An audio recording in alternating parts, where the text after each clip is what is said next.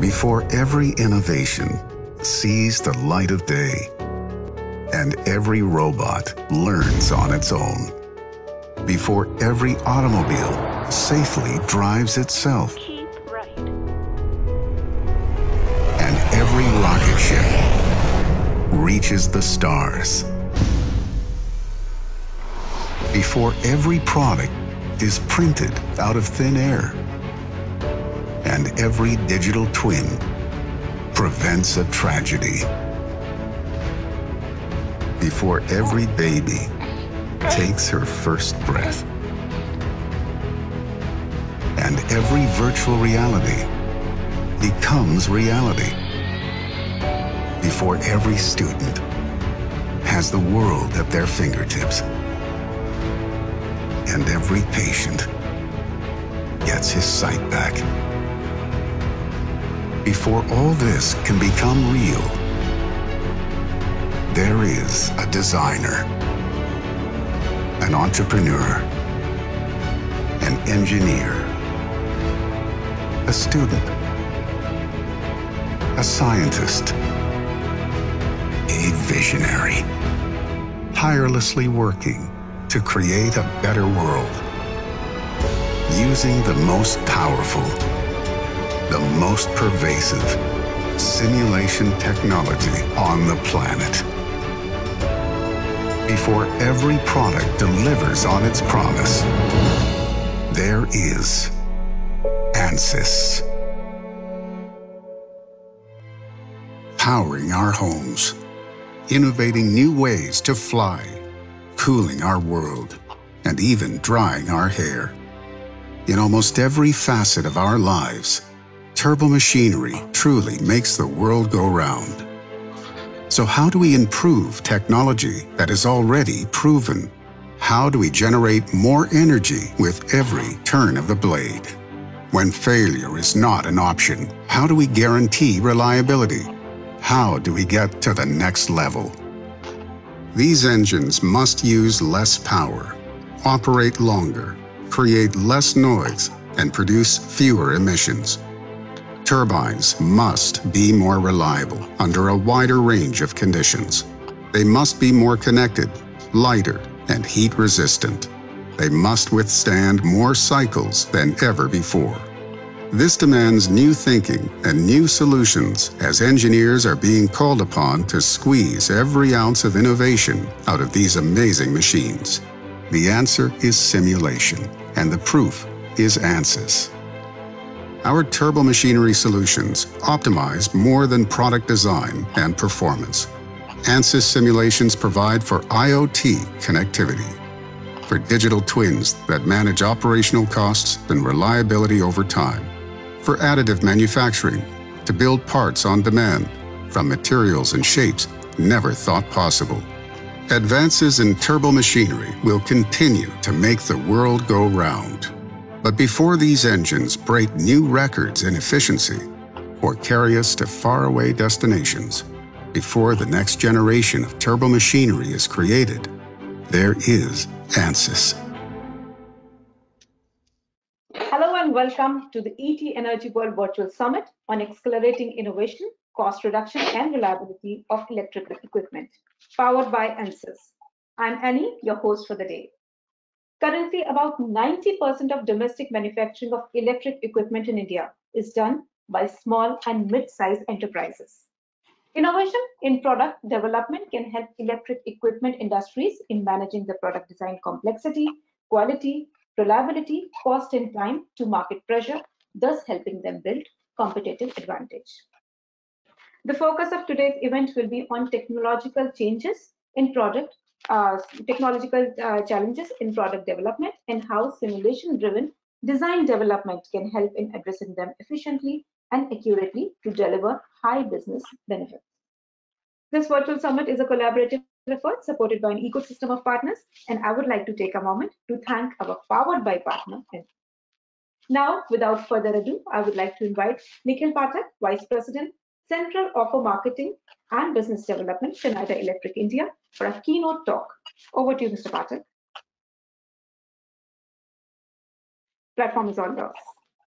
Hello, everyone, and I hope all of you are doing well. And welcome to this session. Today, I'm going to be talking about what defines the future roadmap for the electric industry, how the new electric world is shaping up, and how together we can help to make this world more sustainable and resilient, not for today, but also for the generations to come.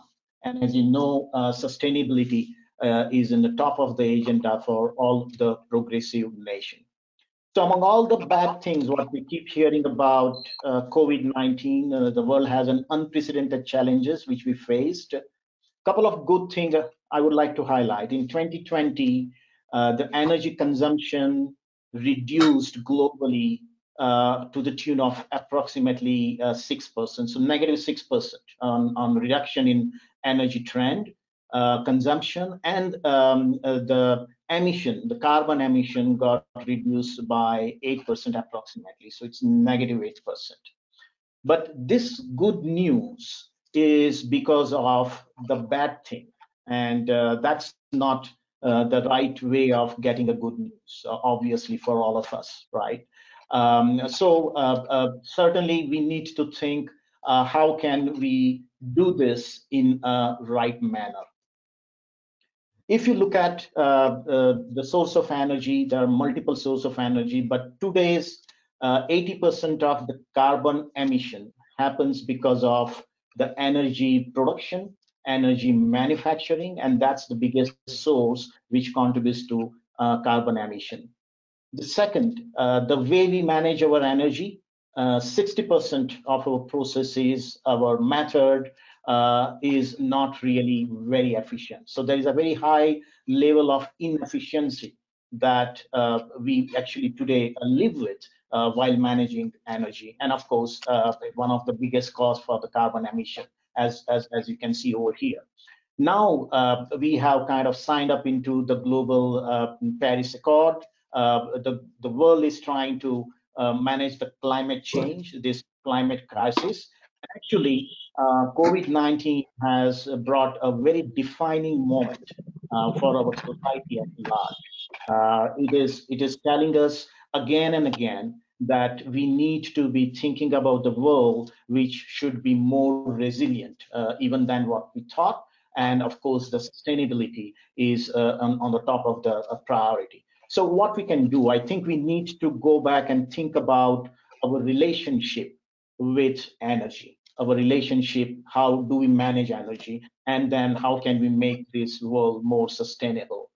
As I said earlier, we don't want another COVID for reducing the carbon emission. We don't want another COVID for the less power consumption or energy consumption. That's certainly not the way, and no one wishes to do. So we have to act, and we need to do that. Now, when we look at the source of energy today, 20% contribution or a proportion of electricity is there into the global energy consumption. Rest is being managed by fossil fuel and heat and transport. Good news is that electricity today is the most efficient form of energy. And the contribution today from 20% is going to go up to 40% by 2040. And people who are all engaged in this electric world, managing electricity, certainly that's one trend which is telling us that there is a huge opportunity. And this trend is something which all of us would like to welcome and really contribute to. Second important thing is about renewables. 6% today contribution, and that's also expected to grow multifold by 6x. And we expect that that also would have 40% renewable. So good news about electricity contribution in overall energy landscape. And another one is the renewable gaining more share into overall electricity domain. And both these things are certainly, I would see, as an opportunity. And when we see an opportunity, we start thinking about how can we engage the opportunity. And that's the way we see this going forward. And we really need to start thinking that how can we kind of sync up the grid with the endpoint consumption, what we call at the edge, when we talk about the microgrid and the energy management system, not only in large building, not only in the manufacturing facility, but also into the home. Right. So that's something which I would certainly like to highlight, the increasing need of what we see today. Now, what we call a new electric world. A new electric world is going to be a combination of all electric world and all digital world. What we mean by all electric world is about more renewable, more electricity due to urbanization, power-hungry data centers. We are talking about more storage, more availability, more DC and AC. And as I said, energy is the most efficient form of energy, and that's coupled by all digital world. More data, more software to manage more data, and certainly more analytics coming out of more software. And then certainly more reliable power is the wish of everyone living on this planet. That can happen coupled with more efficiency. So all electric world and all digital world combined is the new electric world, and we need to leverage the latest trend and the energy shift which is happening across the globe, and India pretty much part of it, to kind of engage the opportunity in new electric world, be a force, a recommended force, where we are contributing with everyone else to change this particular landscape into the new electric world. And India specific. So India is not behind, and what we see at Schneider Electric are the two technological disruption which would drive growth in next 5 years. One is energy transition, right? It's almost 1.5 trillion Indian rupees is being invested. It's a 4% of gross capital formation towards energy efficiency initiative by government. And that talks about a huge opportunity, huge initiative the government is trying to propel, and asking everyone to join hands. So that's a kind of an investment which is going for energy efficiency. Also, the energy demand is going to be almost double, like from almost 2x or 2.4x, I would say, due to various reasons, and urbanization is one of them. So electrifying the economy, more and more opportunity to meet this energy demand through electricity, a most efficient form of energy, which we leverage, and then the renewable close to around 150% growth is what we see today, and that's the way we also attempt to contribute in decarbonization, because decarbonization is so critical when we talk about sustainability and resiliency. On the other side, digital transformation, it's about IoT, and IoT is about connected devices, and it's not over mobile phone or a laptop or iPad, but connected devices are on the shop floor. The connected device is automobile, connected devices in railways, everywhere. And this IoT and IIoT is really going to kind of really consume so much of data, and that has to happen through the connected device. Almost 17x is the growth which we see likely to happen. 0.3 billion connected device in 2018. As per McKinsey, it will go to almost 5 billion connected devices by 2022, and that's a phenomenal growth, and that's something which is going to happen. It's happening. Actually, these estimates are revised every year, and in the way we see the proliferation of the connected devices is happening. With connected device 5G, I think all of us are waiting anxiously for 5G, and much is being talked and read about it.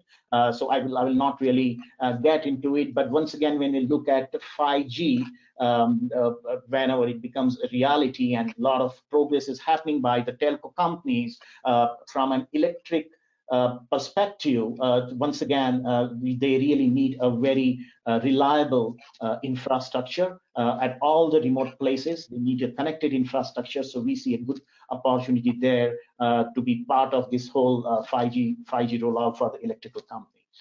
And then it's about big data.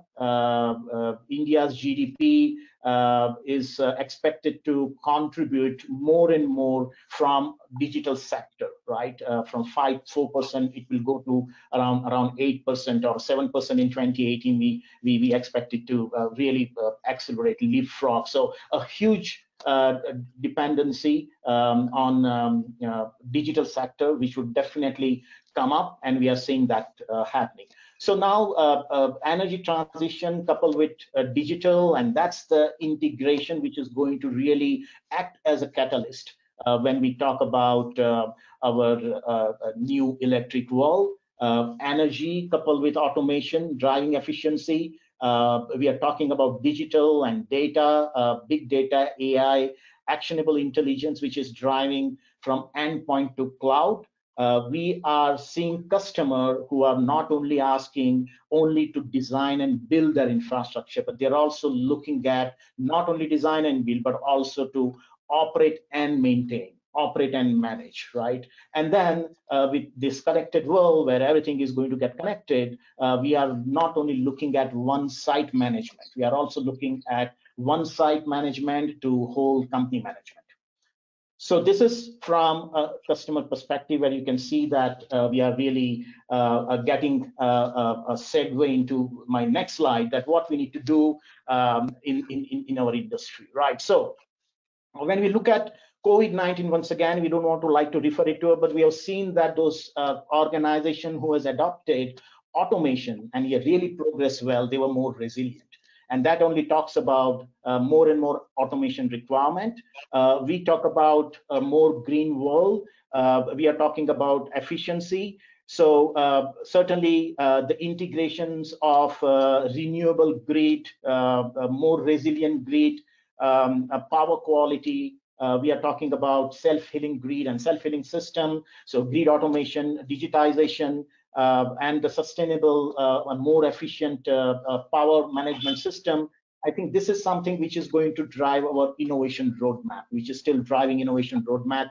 Most importantly is a collaboration between government, regulator, utilities, technology provider company, which could be third-party company, because one company may not have everything available in the ecosystem. So collaboration is key over here. So technology provider are important, and consumers. So across the value chain in this ecosystem, a real good collaboration is so critical to drive and make the new electric world more efficiency. And then we have a lot of government initiative in which are talking about reliable power, one nation, one grid, one nation, one frequency. And that's once again very heartening to see. So when we talk about innovation, it's going to be green. The design philosophy has to be easy to use.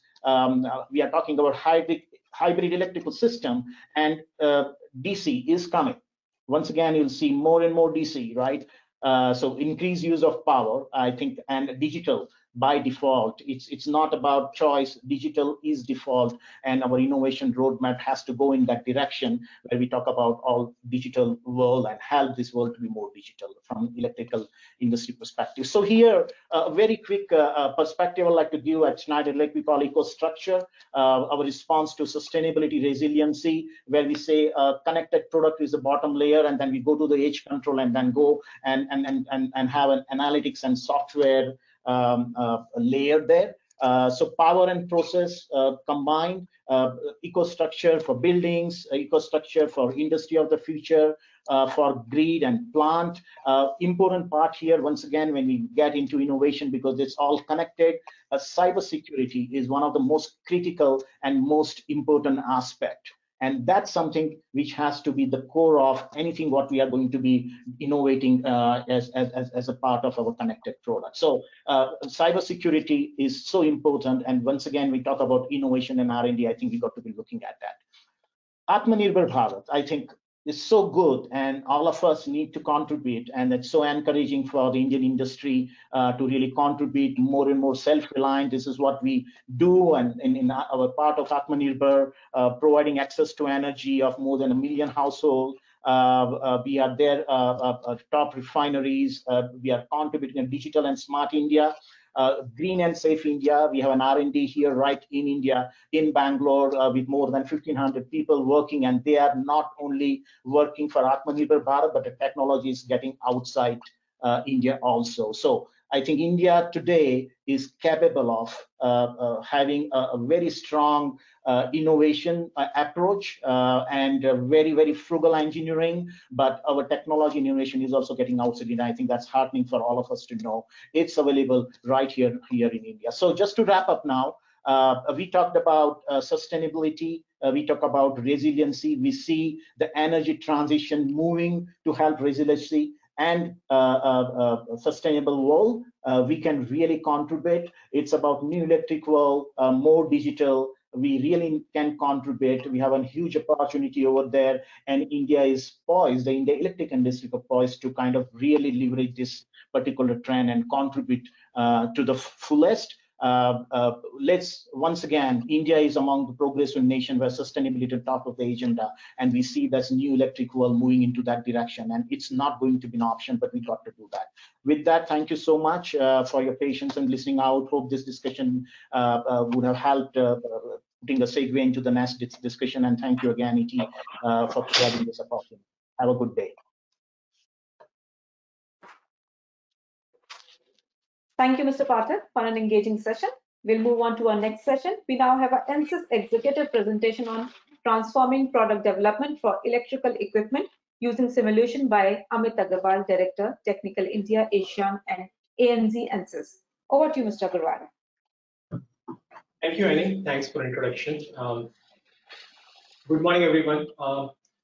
We heard from Mr. Pathak about growing importance of electric power, technology trends in the area of IoT connected devices, AI/ML, end-to-end design and development of electrical equipment. We heard about indigenous design, eco-friendly product, self-reliance, Atmanirbhar Bharat. I'm going to share ANSYS' view of role of simulation in transforming product design and development for electrical equipment. So this talk is in two sections. The first section, I'll go through a brief introduction of ANSYS and solutions for electrical equipment, and then move to a section on challenges faced by electric equipment industry, role of simulation, highlighting through various case studies. With that, a few words about ANSYS. ANSYS, as many of you know, is not new to simulation. We have been committed to engineering simulation for past 50 years. We started our journey with structural mechanics all the way to fluid dynamics, to electromagnetics, optics, and over the past decade, we have expanded to embedded software systems and most recently digital machine engineering. We have been CAD neutral, PLM neutral company with strong focus on customer satisfaction. While we serve multiple industries, electrical equipments have been thrust area for us at ANSYS. Our mission, as you see, is to empower our customers as you to design and deliver transformation products. Today is the age of transformation products, and the improvements are not needed marginally, but by order of magnitude. And we believe our mission is to enable our customers to make this happen. Well, looking at solutions specific to electrical equipment, we offer solutions from components to subsystems and system level, covering wide range of equipments, including but not limited to transformers, generators, switchgears, motors, actuators, sensors, and so on. From physics point of view, our solutions help with addressing problems related to stress, vibrations, noise, fatigue, failure. From a structural point of view, problems related to heating, pressure drop from fluids, problems related to sizing, NVH, EMI, EMC from electromechanical point of view. Overall, our solutions help with the reliability of electrical equipments, starting with electrical reliability, thermal reliability, and last but not the least, the structural reliability, as all of these are interdependent.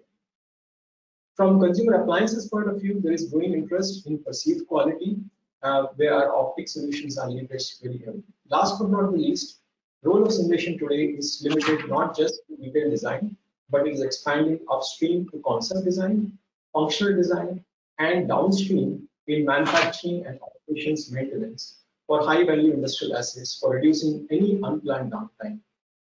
And that is a growing area of focus for us.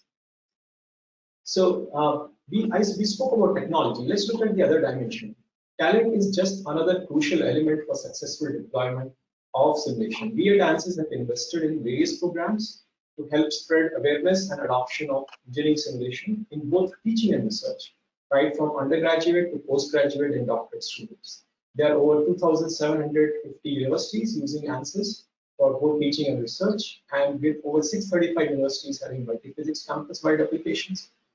There are also freely available learning forums for students, and last year we launched ANSYS innovation courses on fundamentals of structural mechanics, fluid dynamics, electromagnetics for both students and professionals. Professionals also importantly because there is a growing demand on cross training, learning, relearning.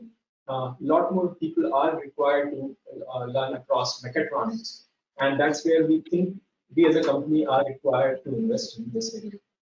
Additionally, there are multiple universities globally for online education, and we are pursuing similar such courses with Indian institutions as well. Moving on, startups have been at the forefront of innovation in multiple industries. ANSYS has a well-established program to support startups in product design and development with access to simulation tools at highly discounted prices. Over 1,000 startups, including popular Firefly, Soft Aerospace, from over 44 countries, including India, have benefited from this same. And we encourage any startups in the audience to reach out for more details. Then let's look at the next dimension. While many engineering companies across both small, medium, and large enterprises are embracing cloud to get past hurdle of hardware computing, ANSYS has very rapidly scaled its solutions on cloud, and today majority of our products are available in cloud, supported by Microsoft Azure. With ANSYS providing one-stop solution, customers are able to launch simulations from the desktops without worrying about maintenance of hardware or software. Last but not the least, we spoke about technology with talent, pricing, and hardware. As the complexity of simulation grows, need for continuous training, support, and handholding grows. This is where we invested in one of the largest infrastructure of online training, and a talented pool of engineers with advanced degrees and rich industrial experience to help you in applying simulation to your product design development through technical support. That was the section about, and last but not least, how significant is for ANSYS. ANSYS has always had strong commitment for India. We have been present in India for over 25 years with dedicated teams for global products development, consulting, in addition to our regional teams serving India, ASEAN, and ANZ regions for a complete portfolio of ANSYS products. We have been serving India through regional offices and partner network. So that was the first section of my talk. Now I'll move to the second section, and this is going to focus on challenges faced by electrical equipment industry and role of simulation through various case studies. So the first slide, this is about a survey. FICCI and PwC conducted a survey in 2019. CEOs, CTOs, and directors participated in the survey. Quality and cost advantage ranked as highest influences in driving exports. More than 50% of the respondents agreed that focus on these levers is highly important for organizations to drive export. For the same survey, 58% of the respondents said technology investment for driving R&D innovation is key component of value chain. And why this survey? This survey is a testimony, it's a validation of the change happening in India. That technology advantage is a major contributor for delivering on growth. We all heard about Atmanirbhar Bharat. I believe technology advantage is one key element without which it will be very difficult to be Atmanirbhar. And already that revolution is underway. Moving on, small and medium enterprises have also accepted that innovation plays an important role in building competitive advantage. Here is a national innovation survey done in 2014, which reveals innovation has helped small and medium enterprises to deliver on increased range of goods, new market entries, increased market share, quality, reduced materials and energy costs. In this process of making gains from innovation, ANSYS can help reduce technology investment risk.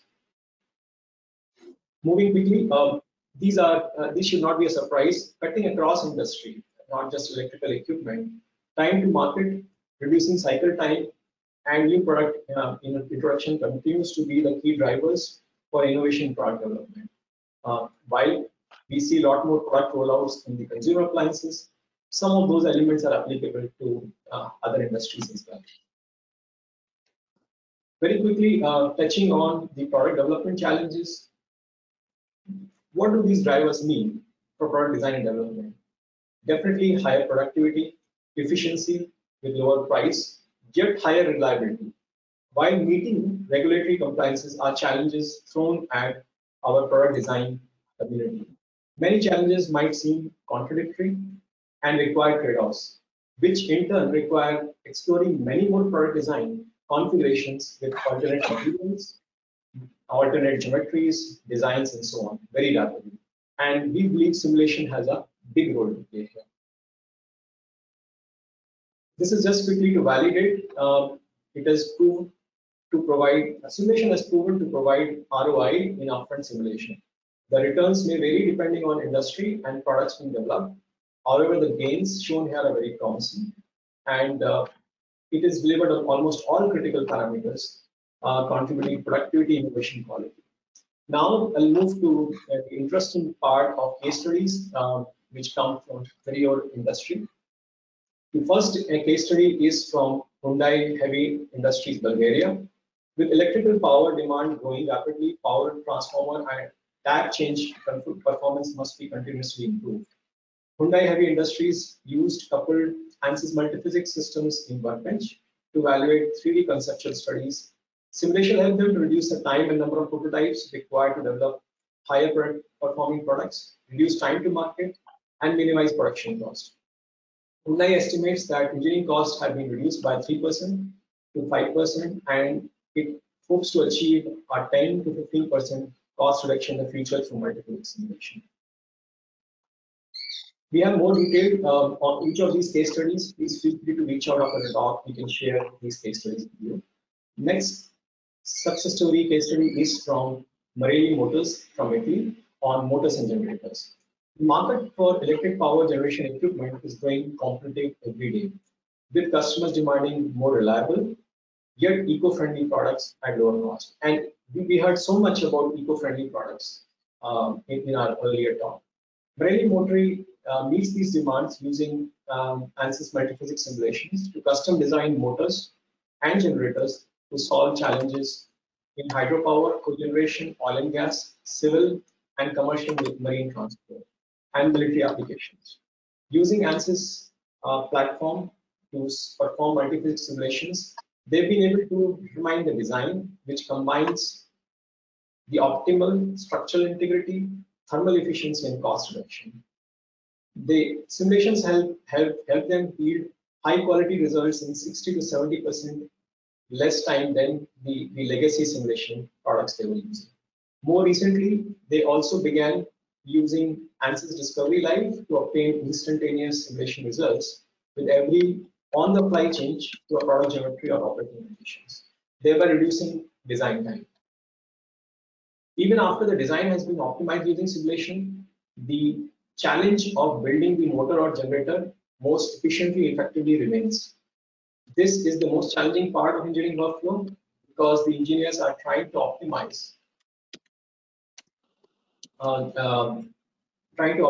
the using simulations. This because the using simulations it guides the engineering teams to the best manufacturing process in very less time. In summary, Marelli Motors has applied simulation in truly pervasive nature, starting with concept design to detailed design to manufacturing. And this in turn has helped them to design best components for customized motor generators, become more competitive, and customers have appreciated their increased efficiency, cost reduction, shorter development time, and yet greater reliability. Let me move to the next case study. This is on switchgear. This is from Lucy Electric UK. Lucy Electric is a leader in secondary power distribution systems for utility, industrial and commercial applications. In an emergency or when maintenance is required, high voltage, high current electric power must be quickly and safely disconnected.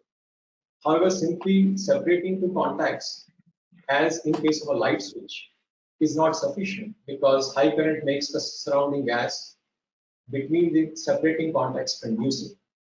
This creates an electric arc over which the current continues to flow, and current causes additional stresses on the associated bus bar. Lucid Electric engineers estimated the electrodynamic forces and applied ANSYS Mechanical to optimize the shape, placement, and durability of spatial splitter plates. Using simulation, the company increased the performance of switchgear designs quickly and economically and delivered superior, reliable, and energy products to market. They use electromagnetic and mechanical simulation to identify arc simulation, arc generation, high stress areas, respectively, and could compare many more designs compared to past and reduce cost and test for prototypes. Let me move to the last two case studies. So this is on robust electric machine design from WEG Motors. WEG's engineering team has been aiming to deliver optimal energy efficiency, low operating noise, long bearing life on their new W50 electric line motor. Cooling fan was used to cool the heavy duty motor, and that was the prime requirement. Flow simulation was done to improve cooling of internal side of heavy motor. Electromechanical simulation was done to verify electromagnetic performance, as flow simulation leads to design changes which can impact the electromagnetic performance. Thermal simulation was performed to predict bearing life. All these are interrelated. They increased their simulation effort and were able to reduce the lead time and cost of audit. Very quickly, next case study on AC drives. This is from Danfoss. Danfoss sought continued innovation of their AC drives with the goal of reducing energy waste. In exploring innovations for their AC drives, Danfoss goes through painstaking process of design, build, test, fix, often 4 or 5 or more times, with each iteration consuming 6 to 8 months of work. As a result, the final design for a new drive which stretch time to market to over 2 years. Through the predictive power of simulation, they were able to bring new drives to market in 1/4 of the time consumed previously, as their engineers no longer need to wait for physical prototypes to test for reliability. They convert ECAD files into simulation-ready models within minutes. Overall, reports indicate both product reliability and customer satisfaction. My next case study is from Randial, and this is about materials. Every material Randial uses has different performance requirements, as well as manufacturing and quality standards. Material decisions need to be exhaustive, repeatable, auditable, balancing competing property requirements, which could be from mechanical, thermal, electrical, chemical point of view, is necessary for developing and improving these components. Using ANSYS Granta Selector, they rapidly identified new alloys and polymers for new generation of high performance electrical conductors. The time taken to perform a complex material study was reduced to half, making their material experts more productive. Secondly, simultaneously, they reduced the risk of restricted materials in their products and exported simulation-ready data from their selected hard data set, allowing the simulations to be more relevant and accurate.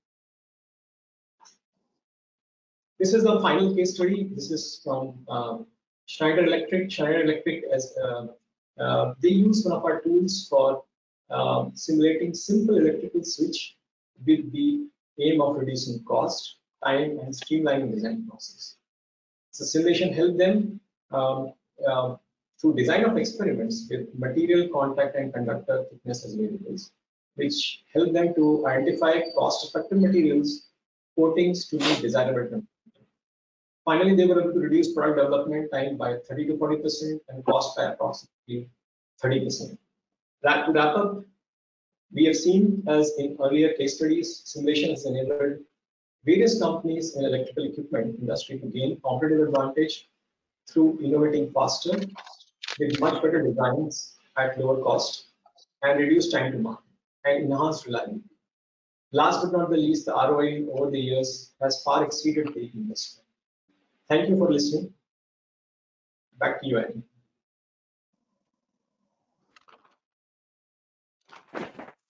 Thank you, Mr. Agarwal, for the insightful session. Moving on to the next session, we have a panel discussion on product development challenges in electric equipment. And for this, I would like to invite Sudhir Pal Singh, editor, ET Energy World, to moderate this discussion. Over to you, Sudhir. Thank you, Annie. Ladies and gentlemen, a very good morning to all of you again. And, a very warm welcome on this panel discussion on product development challenges in the electrical equipment sector or industry. With an eminent set of panelists that we have today, including Mr. Hansraj Mishra. He is the CEO of REIL Electricals. We have Rajendra Kumar Sharma. He is the CMD of SPEL Technologies. We have Mr. Akilur Rahman, the CTO of Hitachi ABB. And finally, Mr. Sheetal Kumar Joshi. He is the head of electricals and electronics India and ASEAN at ANSYS. Let me begin this discussion by asking Mr. Hansraj Mishra to respond to a question on R&D objectives. So what exactly are the business objectives that you see driving the product development as a function in the entire electrical and electronic sector? Thank you, Mr. Singh. If you see in a very holistic manner, the major change, it is something like a paradigm shift, is going to happen, that more and more DC systems are coming into the picture. Maybe because of the basic energy sources are changing from fossil fuel to solar or wind, which are much more aligned with DC systems. It is easy to maintain a storage system directly. Even in automotive, where IC engines were prevalent and electrical was just an auxiliary part, now electric is going to the main heart of the system, and definitely it is a DC system. And the sector which we are into, basically we are into the different type of motors, either DC or AC motors for railways and different equipment. We find it is going to be a very big challenge. One challenge is because existing you have got a wider acceptance for AC, because it is supposed to be very compact and supposed to be high powered, though the efficiency is always in question, but we never ask that, because of DC was supposed to be a little bit outdated or say back runners sort of thing for more than 100 years. So the fight which started from the great innovator like Mr. Edison and Mr. Tesla, that circle is going to be complete now. Tesla could not make it, though he made successfully as an innovation. A business he could not make. Whereas Mr. Edison, he made a good business, though innovation-wise he was not good. I mean, compared to the AC/DC issue. So now we see this is going to be a big challenge. The reason is this decentralized of power generation. See, we are looking for small grids instead of people are talking a national grid. Yeah, national grid will be there, but it will be a distributed national grid. So maybe every city or every state will have their own grid based on their energy bucket. They say places like Tamil Nadu or Gujarat. I think in near future they will be totally dependent on wind or solar. So how to look into those type of things and then align them with the current requirement in the field. So this is going to be not only a technological challenge, it is basically more of a psychological and acceptance, because you have got a whole system already existing, which is based on something not very aligned with DC right now. So there are innovation in globally happening on high voltage DC system, microgrid system. Now it is a high time that as a society in India, as a government, our government should look into for a much longer horizon, that what is going to happen, say, down next 10 years or 15 years. So when you talk about 2030, energy is going to be like this, bucket will be going to be like this. So how the other systems are aligned. So I think this is one of the area where we should look forward to a very integrated and very holistic thing, just not high tech or just not the digital thing. The basic things are going to be changed. One thing is decentralization of the thing. Maybe every community will have their own system.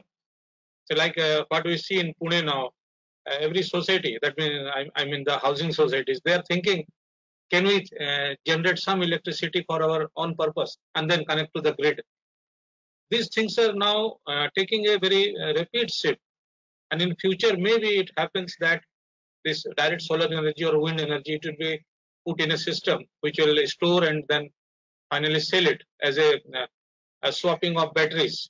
Maybe the battery technology will go to such a thing that battery will be available in nearby retail shop. So you can go and buy a battery for 3 hours or 5 hours or for 200 kilometers and run your vehicle.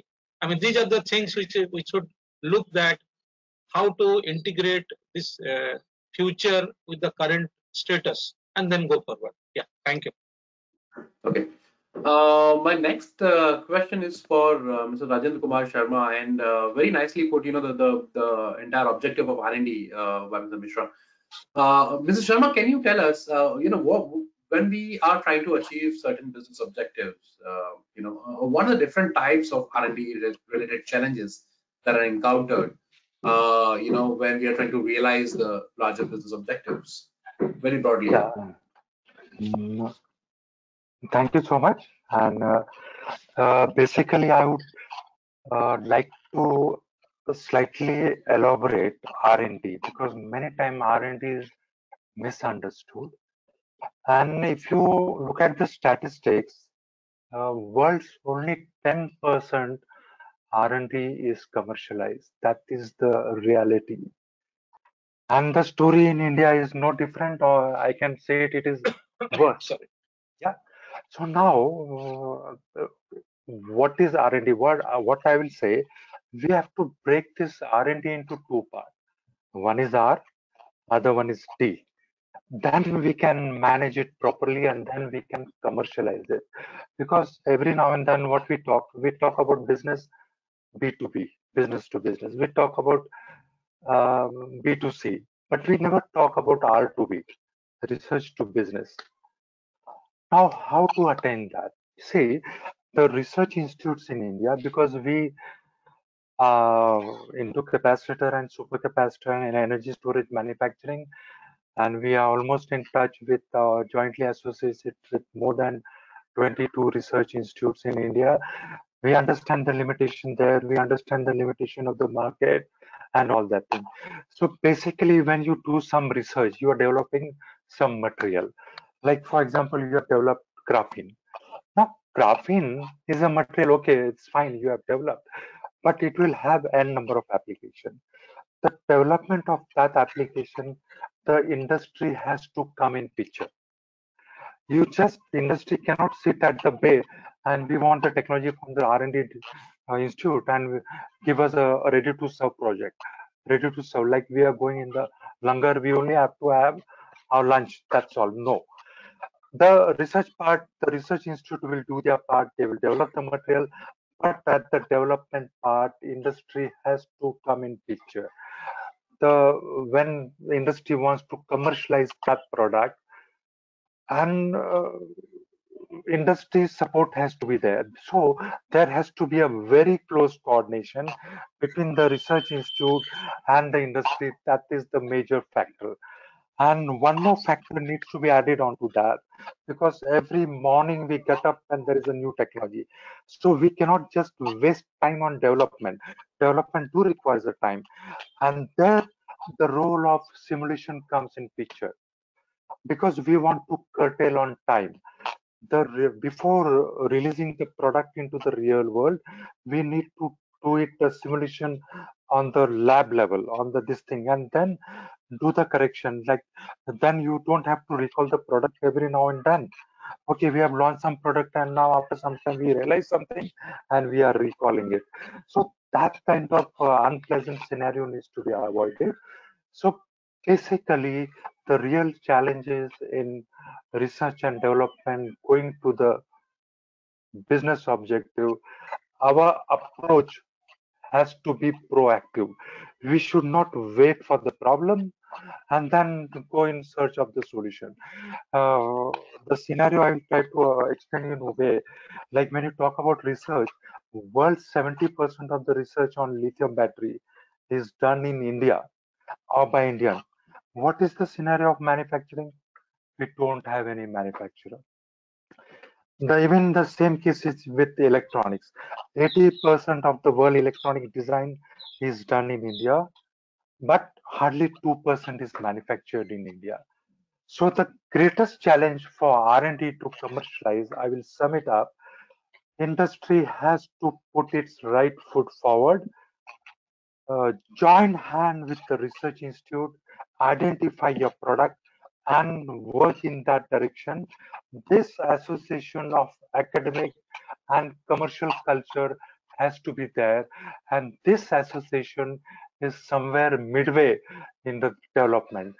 Then only lot of success stories are going to come out, and we have to take that 10% R&D which is converted to commercialization of business. We have to increase that. So definitely these are my views on challenges of commercialization. Industry has to come forward, research institute has to come forward. There has to be a synergy between both the things. Yeah, thank you. Yeah, thank you. Thanks for those great comments. And it's a very important point. There has to be a close coordination between between the industry and the research institute. That's a lot of food for thought.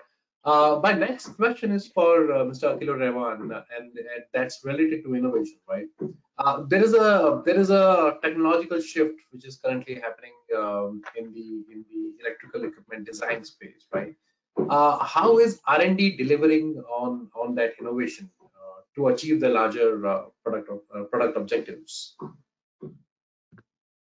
Okay, thank you, Sudhir. It's a good question. I would say more than shift, it is also extending the products towards adapting the new technologies, the digital technologies, the new way of measuring the performance, and also integrating, whether we talk about high voltage DC, we talk about FACTS, we talk about the microgrid.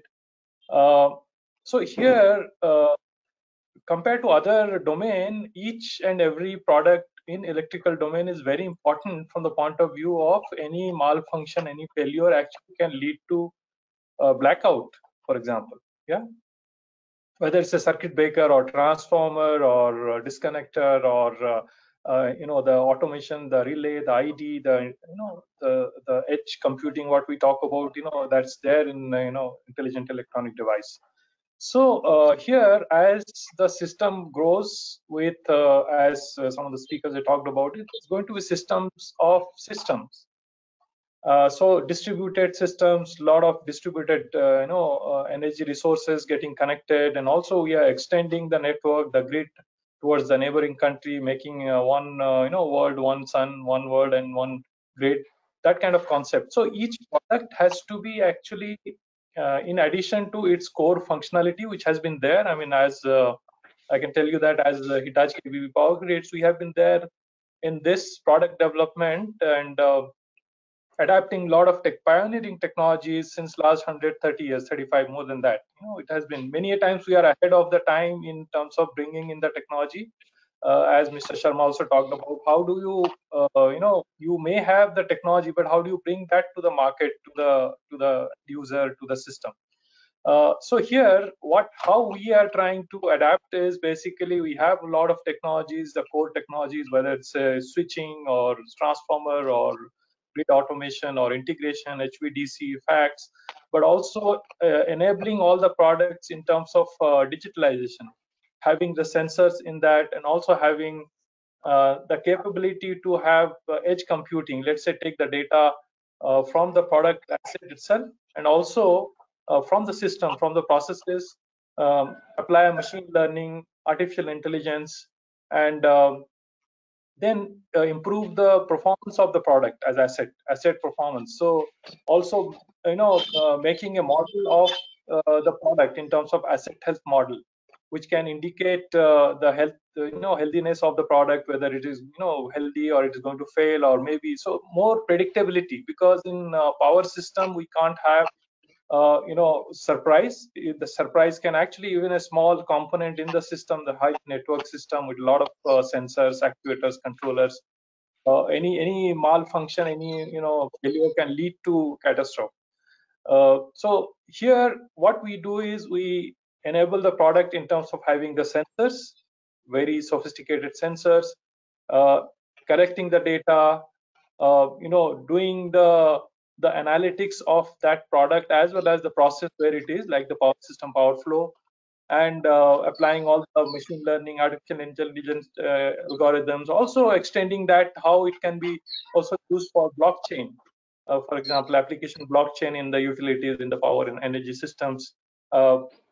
Also having the digital twin, the previous speakers talked about digital twin. This has been, we have been using it since several decades for designing a product, optimizing.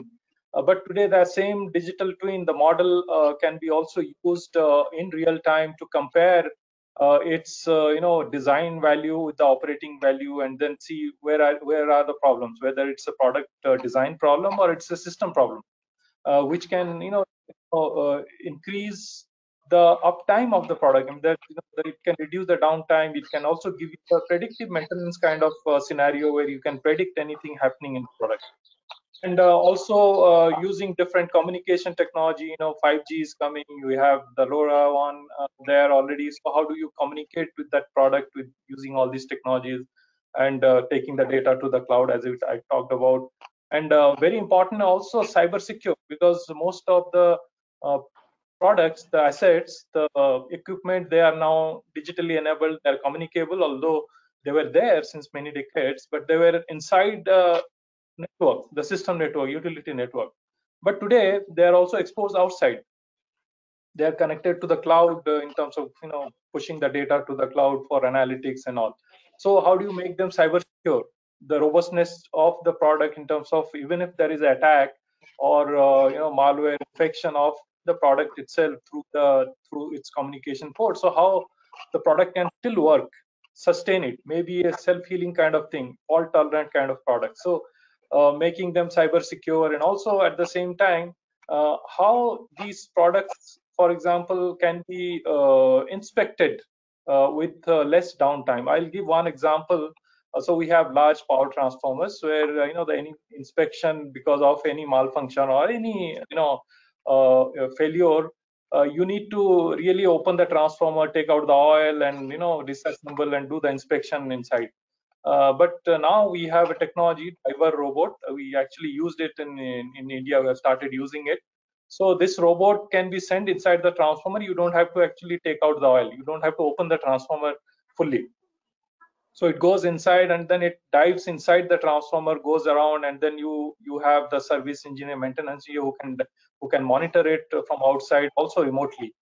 So that way you can reduce the downtime. For example, you find any anomalies in the, so it's called T-Explore. It's exploring the transformer inside with the robot. So this robot is very robust, goes inside the oil, transformer oil, very thick oil, high dense oil, and also having its light where it can inspect a lot of components inside, failure, cracks, and all. I think it's all about, and also, for example, another thing what we are doing is that how the product model also can be integrated in a virtual augmented reality environment. So we have, let's say, Power Twin, we call it. So where you can go through installation, you can get, explore the product, even without going into the site, the environment where, so you can have that experience and also get the information about the product or asset, whether it is design value or testing value or its operation value, and also the entire 3D model, thermal profile, everything. So I think it's all about how we bring all these new technologies, digital twin, and make the product enable for the new generation of, I would say, the assets, in terms of asset health management, asset performance management. And we are doing with the R&D, with innovation, bringing in and also piloting it at site. Many of the things I talked about, we have already piloted. We are already using it. Okay, yeah. Thank you, Mr. Rahman. Thanks for those comments, and I would say a lot of really good examples that will help us remember a lot of this important information.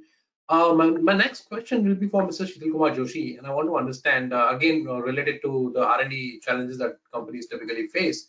What is ANSYS' overall point of view on the Indian innovation challenges, which typically are faced by the electrical equipment companies? Yeah.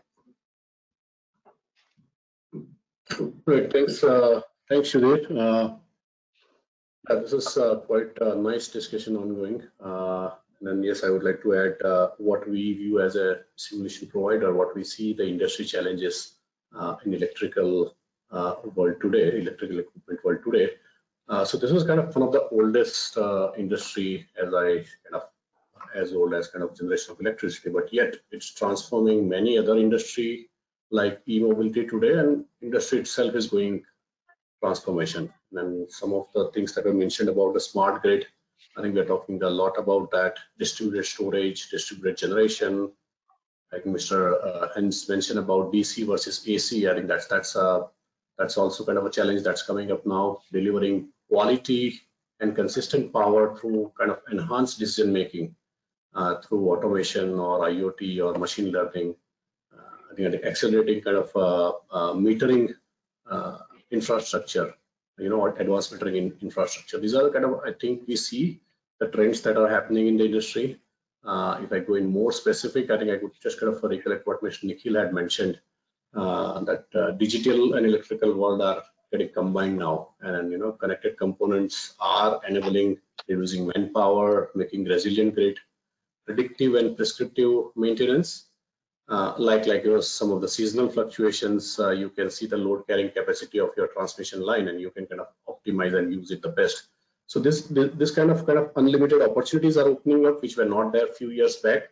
But I think the question would be, how do we make more reliable plant models or mathematical models or digital twins that gives a confidence that what we intend to do happens? Can we rely only on the analytics? Can we mix physics and data analytics to get some high quality digital twins?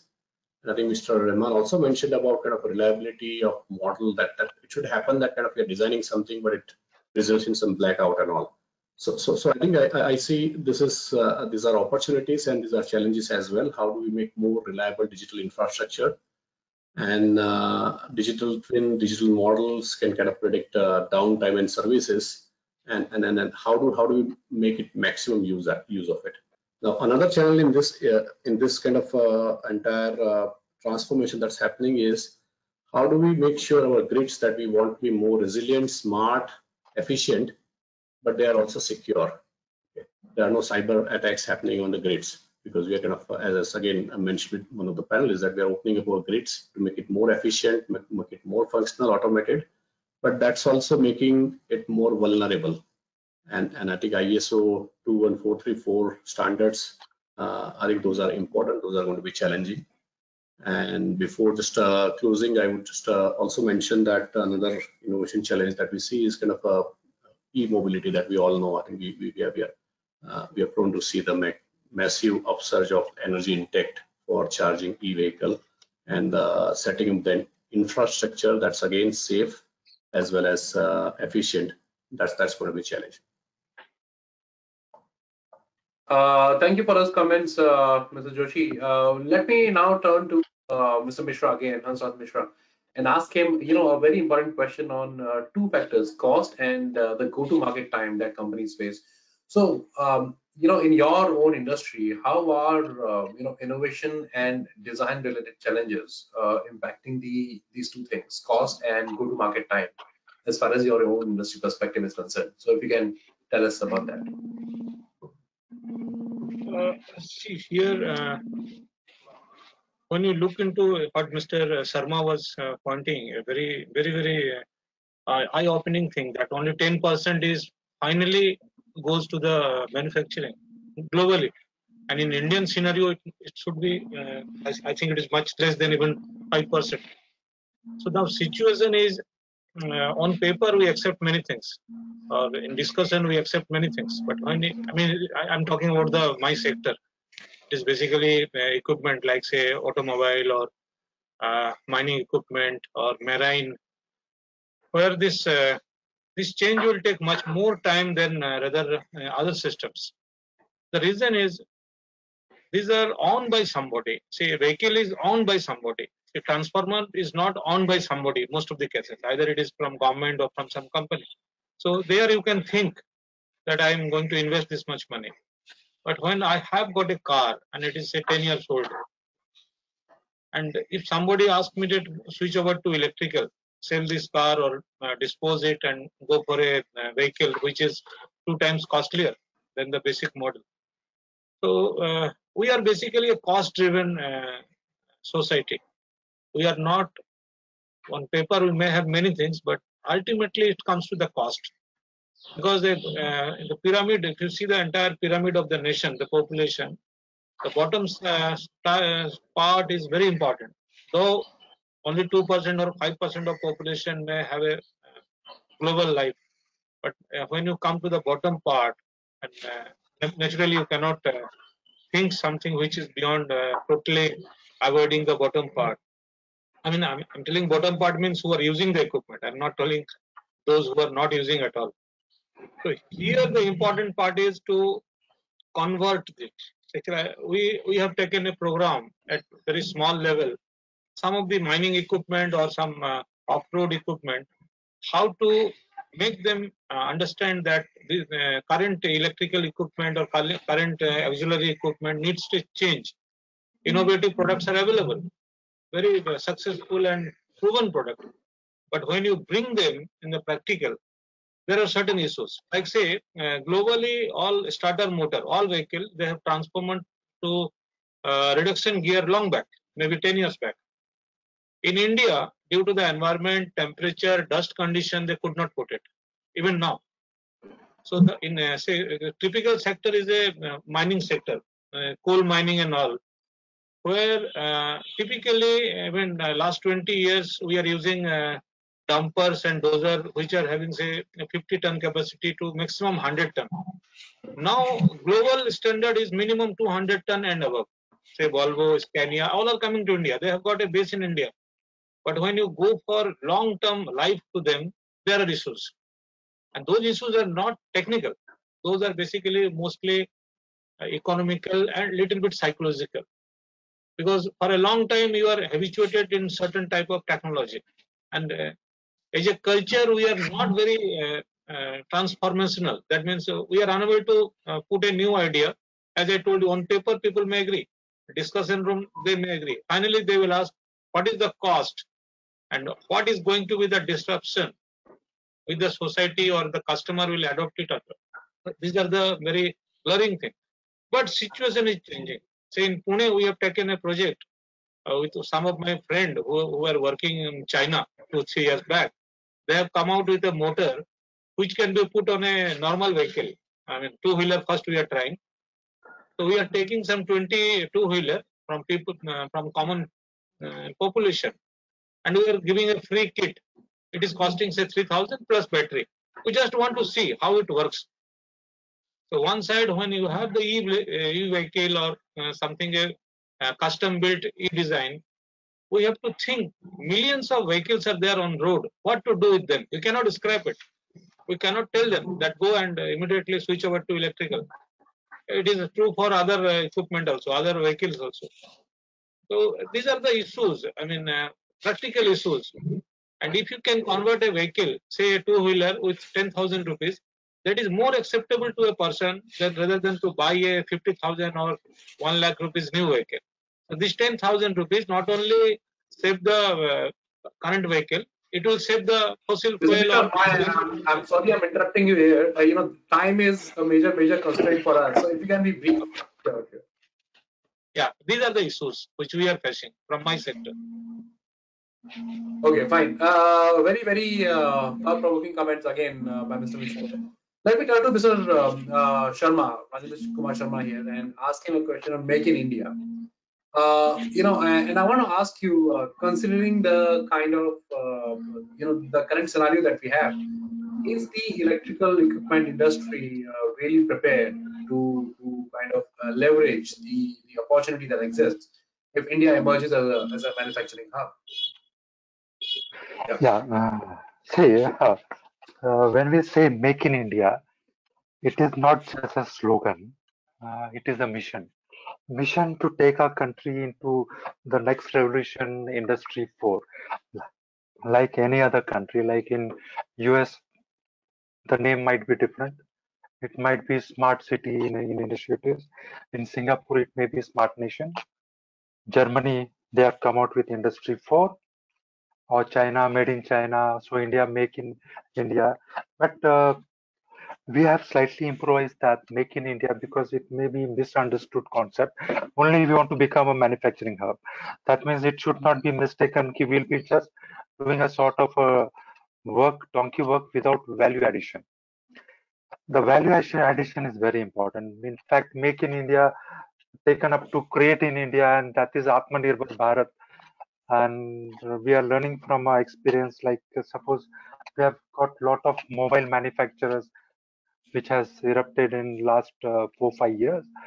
But if we analyze the value addition, I'm sorry to say that it is hardly 20%. We are making battery packs. What is the value addition? Like we are lithium-ion battery pack. The value addition is 24%. Out of that 24%, again we are importing 15%. So effectively, we are just adding our labors to that. So when we talk about manufacturing hub, we should not limit ourselves only to doing a assembly job. We have to create. We have to create in India. So basically, because this is a coordination between the government and the industry. So to support that, like Ministry of Electronics and Information Technology have started a unique part for energy storage, because the energy sector is the driving force right now for a lot of opportunities. You cannot imagine a life without electricity, and electricity, whether it is offline or offline, we are struggling on to that. So basically, when we talk about storage, only 3% of the energy is stored in the world right now. And India, being a founder member for COP21 of Paris Agreement, we have committed for uh, reduction in carbon footprint, reduction in greenhouse energy. So that can be attained only when we focus more on energy storage, focus more on creation of green energy, sustainable energy. So there are a lot of opportunities in that sector. So like in energy storage, I will just explain in brief. India wants to start manufacturing of lithium batteries. It should not be a cut-based technology. Anything which is valid in US or Norway or China may not be valid in India. So we have to create our own technology. India is a tropical country. We need to understand that whatever batteries which are acceptable in Norway or China may not be acceptable in India due to environmental reason, due to tropical reason. So that is altogether a different topic. The question put up by Mr. Singh is like, what are the opportunities? Definitely, energy is driving the opportunities. We have opportunities in smart cities, smart grid, electric mobility, smart chargers. And when we talk about what are the figures, like globally, the equipment industry's reduction is 13% surge is there. The scenario is much encouraging in India. We are 3% more. India require the growth will be 16% as compared to global, which is 13%. So government is doing a lot of investment in distribution sector. But definitely, apart from distribution sector, transmission is also a growth-driven industry. So for equipment manufacturer, there are a lot of opportunities in distribution, also in lot of government is putting lot of investment, so a lot of opportunities will be there. I will give you example of just electric mobility, wherein we are talking about electric mobility and we are struggling on charger. So there is lot of charging infrastructure which will be coming out in near future, and we have to gear up for that. We need to have smart chargers. We were like industry around 40 years before, electrical equipment industry, we were not bothered about power factor. Then the electrical utility services told it is a lookout of the industry to the power factor correction. Okay, fine, we did that. Then later on, we were facing a lot of harmonics issues are there due to invasion of power electronics. Again, the harmonics controlling part is left on to the load side to the industry. Now there is one third part which is coming out. We should get up for that. Like dip in the system, the lot many things will be connected to the electrical equipment, and the grid is becoming smart. But there will be opportunity for the industry, for the equipment manufacturer to control the dip momentarily. You don't have to rely on the grid. That are the smart V2G. Like in electric mobility, we are talking about the charging of the electric mobility. Simultaneously, we are talking about uh, controlling the dip from vehicle to grid. So that kind of opportunities are there, which will be coming down the line in next coming years, and we have to be ready for that. So definitely there are a lot of challenges in manufacturing hub for electrical equipment, and Make in India and Atmanirbhar Bharat is a driving force for that, because Atmanirbhar cannot happen without Atma Chintan, and that is what we are doing right now. So with that, I end my this thing. Okay, okay, yeah. Again, a very, very important point made there on Atmachintan. But anyway, so our next question is for Mr. Rahman, and I want to ask him, on role of technology. So we all know that productivity is is a very important challenge that is faced in the manufacturing sector. So how do you see the role of technology in overcoming that challenge of productivity? How can companies use technology as a to address that challenge of productivity when it comes to the manufacturing sector? Okay, so as I earlier talked about, it's I mean we have been, as Hitachi we have been developing a lot of products, pioneering technology, and also in the market. I think today the situation is that it's how do you do that with faster time to market and also with less of cost. And here what we do is of course we have been using this concept of concurrent engineering, because we have R&D product development happening in several parts of the world, including in India. We have in Chennai, in Bangalore, our global R&D center. We have R&D centers in Sweden, in Germany, in Switzerland, in US, in China. So concurrent engineering, what we do is, specialists, they work on different parts of the product or systems together concurrently, and also bring in and virtually connect and then try to integrate those technologies. Then the models, the simulation, what we do, the finite element modeling and multiphysics modeling simulation. So they sort of concurrently develop so that we are able to reduce the time to market. First of all, time to do the prototyping, virtual prototyping. We do the software simulation kind of prototyping, where we also use the 4D model. So normally we know that 3D model is the where you have the 3D space and you can see the equipment, you can see in the system in installation. And for example, we are now working on this, the 6,000 megawatts of high HVDC link from Raigad to Pugalur, more than 1,600 kilometers, 6,000 megawatts. So it's a very important, element of our grid, and where the converter station, the inverter station, both the ends, they have a lot of technologies going in. But before you get any issues or surprise, so what we do is we do the 4D modeling, where we 3D rendering we do of all the products and the systems, and also the 4D. The fourth one is the time dimension. So today, if we are planning for a system to be sort of installed in some location. So we create the 3D as well as 4D, that how, let's say in next 2 years, how this project is going to come up, how the equipment, how the products, they will be integrated, and you can have the complete experience of that. You can see, okay, this is, somewhere you have to, you need some kind of correction in terms of integration, engineering, commissioning, installation. So you see also some of the issues early enough so that you can correct. We do the piloting also in terms of concurrently, not only just doing it in the lab and then bringing it to the site, but we parallelly do piloting in the installation at the site. And then so using all these different technologies of multi-physics modeling, simulation, finite element, and of 4D.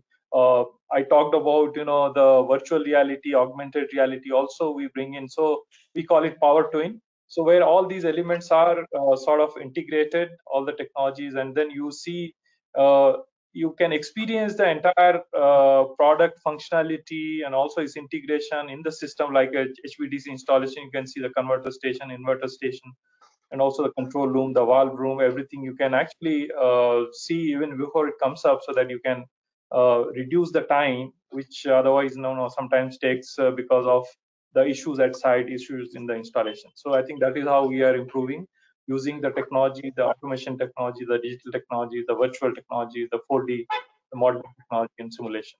Yeah. Okay, yeah, thanks, Mr. Rahman. My next question is for Mr. Mishra here, and it's related to regulatory approval, right? What are the kind of challenges that are typically faced, in meeting the regulatory and safety standards as far as the electrical and electronics equipment space is concerned? Truly, now we are yet to really face anything in actual field. The population is very, very less now. I mean, in my sector, till now, the challenges is how it will work. I mean, when you go for say electrical vehicle or electrical driven system on road or in mines, safety of equipment is one issue, but safety of the entire system of the people. How you feel when something fails due to connectivity or due to charging issue on a main road. See, you are going through some terrain and your connectivity or your charges goes up. If it is a heavy vehicle, how you feel? So our regulatory system has to first insist that whatever promise the producers or the equipment builders are giving on their advertisement or their in product portfolio, they are matching at least up to some 90% or 85%. And if it is not done, then what type of control they have? Recently, there are some legal issues put forwarded by the end consumer against Tata's. Tata's this electrical vehicle, they were telling per charge you should move say 300 kilometers. But there are so many conditions which are in fine prints. Most of the end user, they don't have any idea what are those. They feel that if I charge my battery, it should go 300 kilometers. But they don't know what type of speed or what type of other combinations are there. So these things slowly will come. It is yet to come because it is still in India. It is something like a innovative product. It is not a regular product. That migration will take some time. And as I told, basically psychologically we stick to the past very regularly. That old was might be more shining than the current one, which is actually not correct. We actually not correct. But for that to migrating to the new systems and new things, it will take some time. But regulatory bodies, they themselves should know what they are targeting, because they themselves are not updated in many cases. They are talking about some laws which may not be applicable today. So when you tell that there is no registration required in electrical vehicle up to certain range, what it means is the driver is anybody can drive? Perhaps no. What about the other say road senses or those training? So those has to be in line with the actual issues. I think it will take some time, but regulatory bodies as of now they are they are in cross finger situation. They themselves are not very clear because these things are still in laboratory to road, laboratory to field stage. It will take some time, but So things are you're changing. basically saying that there has to be a better understanding of. You're basically Yeah, saying that there has to be a better understanding of the on-ground issues. exactly. Very important point there again by Mr. Mishra. Let me ask Mr. Sharma here a question on disruptions in technology, right? And we know that it's the current disruptions that are happening in the technological space, right? Digitalization, IoT, etc. It's a very important challenge for the entire electrical and electronics equipment sector or industry. How should one adopt with these challenges? It's a very broad question, but if you can answer that for us. Yeah. See, when we talk about disruption in technology, I could say we are on the verge of disruption. Already the disruption has started. In the pandemic period, something got preponed, some type of disruption. Like we have seen online classes, education got converted to online. Even the healthcare, Arogya Setu app, lot of now vaccination program is going on. So look at the moment the person is vaccinated, you get the information on your mobile, the data, the big data, everything is well documented now. So something got preponed, the distributor. So basically, there are six sectors which will face this disruption. Number one heading is energy storage. Number two, healthcare. Number three, transportation. Number four, agriculture. Number five, manufacturing, and number six, education. So already it has started into that. When we say disruption, like long back we were talking about IoT, Internet of Things, and parallelly we were talking about the operational technologies. And like we say, India is very good at Jugaad technology, which respectfully we call it as a hybrid technology. So everywhere there things are getting hybridized.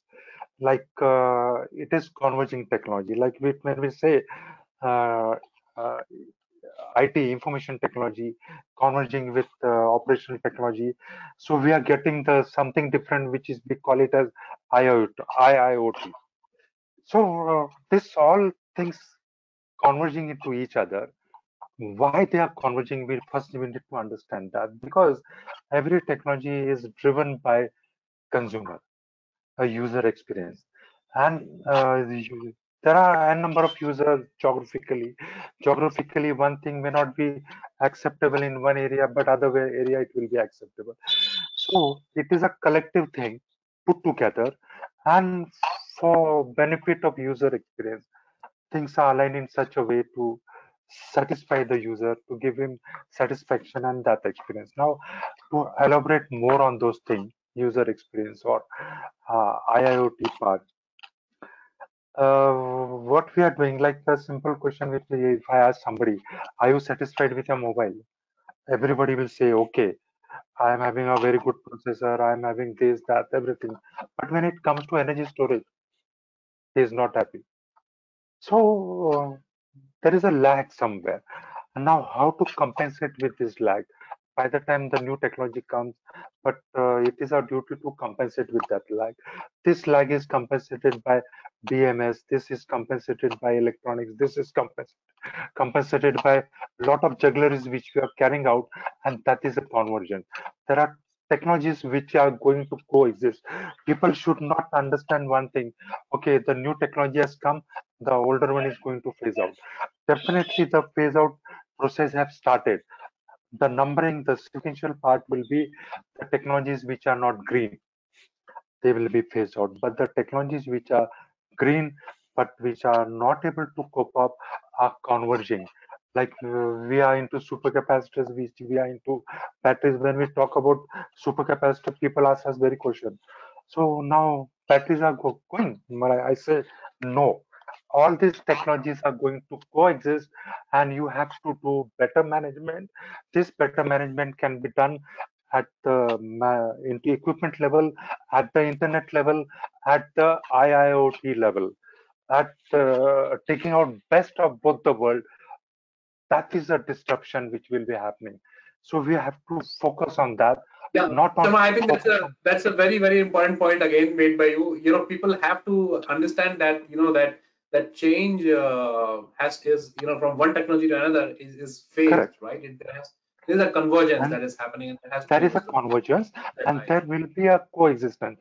So when we talk about the adoption of any technology, like government is saying we want to put up a 500 gigawatt, for example, one plant for lithium battery.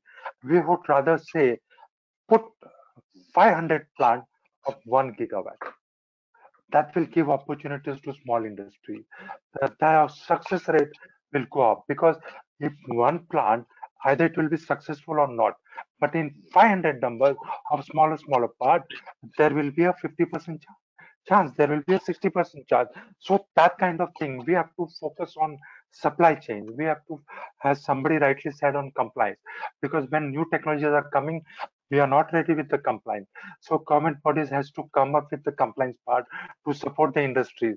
And definitely small industries are the driving force of our country. Unlike other countries, we have to focus more on small industries, and that is where adoption is very important. And these are the challenges we have to Yeah. face. And Thank you. yeah, Thanks, Mr. Sharma, thank you. for that insightful comment. Let me ask Mr. Rahman, you know, something which is a question on a COVID, you know, scenario. Basically, something which is being faced by all the companies. So, how do you manage to continue product development activities, right, during a crisis like COVID? And in the past 1 year of that experience, for example, what have been the key learnings that have emerged from that entire episode? If you can share that with our viewers. Sure. I think many ways of doing the product development R&D we have been doing, you know, in a very conventional, traditional way. But during COVID, because of the adversity, because of the situation we managed, we also learned to be more role-based kind of working. So in the product development R&D, for example, there are people who do the simulation, modeling simulation. You know, they can do it sitting in the office, in the lab, or maybe at home also. So that we ensured that, okay, people who can actually do the modeling, simulation, design, and also connect with their peers across the world, they can, you know, do it from home remotely. And people who are required to be in the lab, because you cannot shift the equipment or test equipment from the lab to home or elsewhere, so then they can be in the lab. And also many a times we do the piloting I talked about. Some people, they have to be at site. Not everybody earlier used to be that, you know, big team of people will go to the site and also do this. But we ensure that, okay, maybe only people who are required at site to do the physical, the physical installation, commissioning. At the same time, we use this technology of connecting remotely with experts. And we have done that. Actually, many examples we had. We were installing asset management, asset performance management with a lot of sensors in our equipment. It's a new project where uh, our engineer, they were at site, but they could connect to, for example, US, Canada, our experts there who are experts in the sensor, in the computation, in the AI, ML. So they could configure, they could work together. At the same time, in our lab, we did some simulation. They also connected to that. We also used a lot of remote factory acceptance tests for a lot of equipment, whether it is type test or routine test that we did remotely, including our customers. They could join remotely. It is not about just sharing the screen. It is also about how they can see the entire testing process, the real-time data coming out of the test equipment, coming out of the, you know, then also have digital sign-off. So it's more intelligent rather than just sharing the screen and looking, you know, facing each other and talking. It's also about really getting into the display of the test equipment, what kind of data, whether it's a switching equipment, the timing, opening time, closing time, and then see how physically it is happening in the lab, and also at the same time the screen where it is showing the timing in real time. So all these things we could do. I think we had all these technology earlier also, like remote monitoring, remote engineering. But we, as I said, role-based, we sort of use that approach, role-based kind of managing the situation, whether it's R&D, product development, or piloting at site. Yeah. Thank you. Yeah. Okay.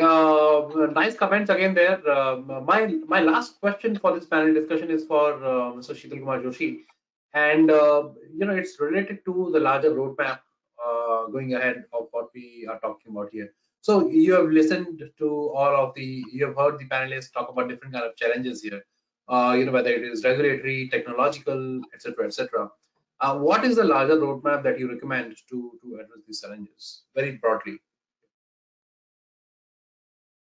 Yes, so I think it's what I feel over here, and one of the panelists mentioned, I think mostly Rajendra mentioned that it's important from R to B or C, I think that research to go into the field for the product. So for that, overall, as an engineering simulation provider, I would always be a proponent of taking more virtual methods and bringing front-loading the design and development and verification validation. Okay, so most kind of power industry applications are now reasonably well understood by physics-based methods. Combination of structural, thermal, electrical methods have helped people to reduce development cost by considerable time. I think Amit Agarwal also mentioned before, and something interesting what Mr. Rahman mentioned about 4D models. So I think that's important. We need to add more of rigorous analytical methods on top of it. Another part is on the virtualization, is the virtual functional verification should be done on system level more and more, and how you can make more virtual functional verification accurate by taking the component level model integrated into the virtual system. I think that's a newer methods and trends that we are seeing, and I think that would make virtual system and functional verification much more accurate. And when we go on the digital infrastructure specifically, I feel that I think there should be, we should not rely only on analytics. I think analytics plays a major part of it, but there should be a marriage between analytics and physics. Combination of machine learning coupled with physics that would enable how product performance as well as product health more accurately than doing only with analytics.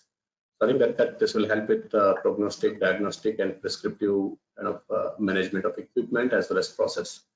And last, I would say I think we, while we are quite aggressively going on virtualization and digitization, I think guard should not be left down for the safety. All the circuit breakers specifically, I think those are very, very complex, and then we need to have a good safety. So now I see physics and computational methods have advanced considerably, Raj, where you can integrate plasma physics and quite accurately predict the safety of a particular equipment.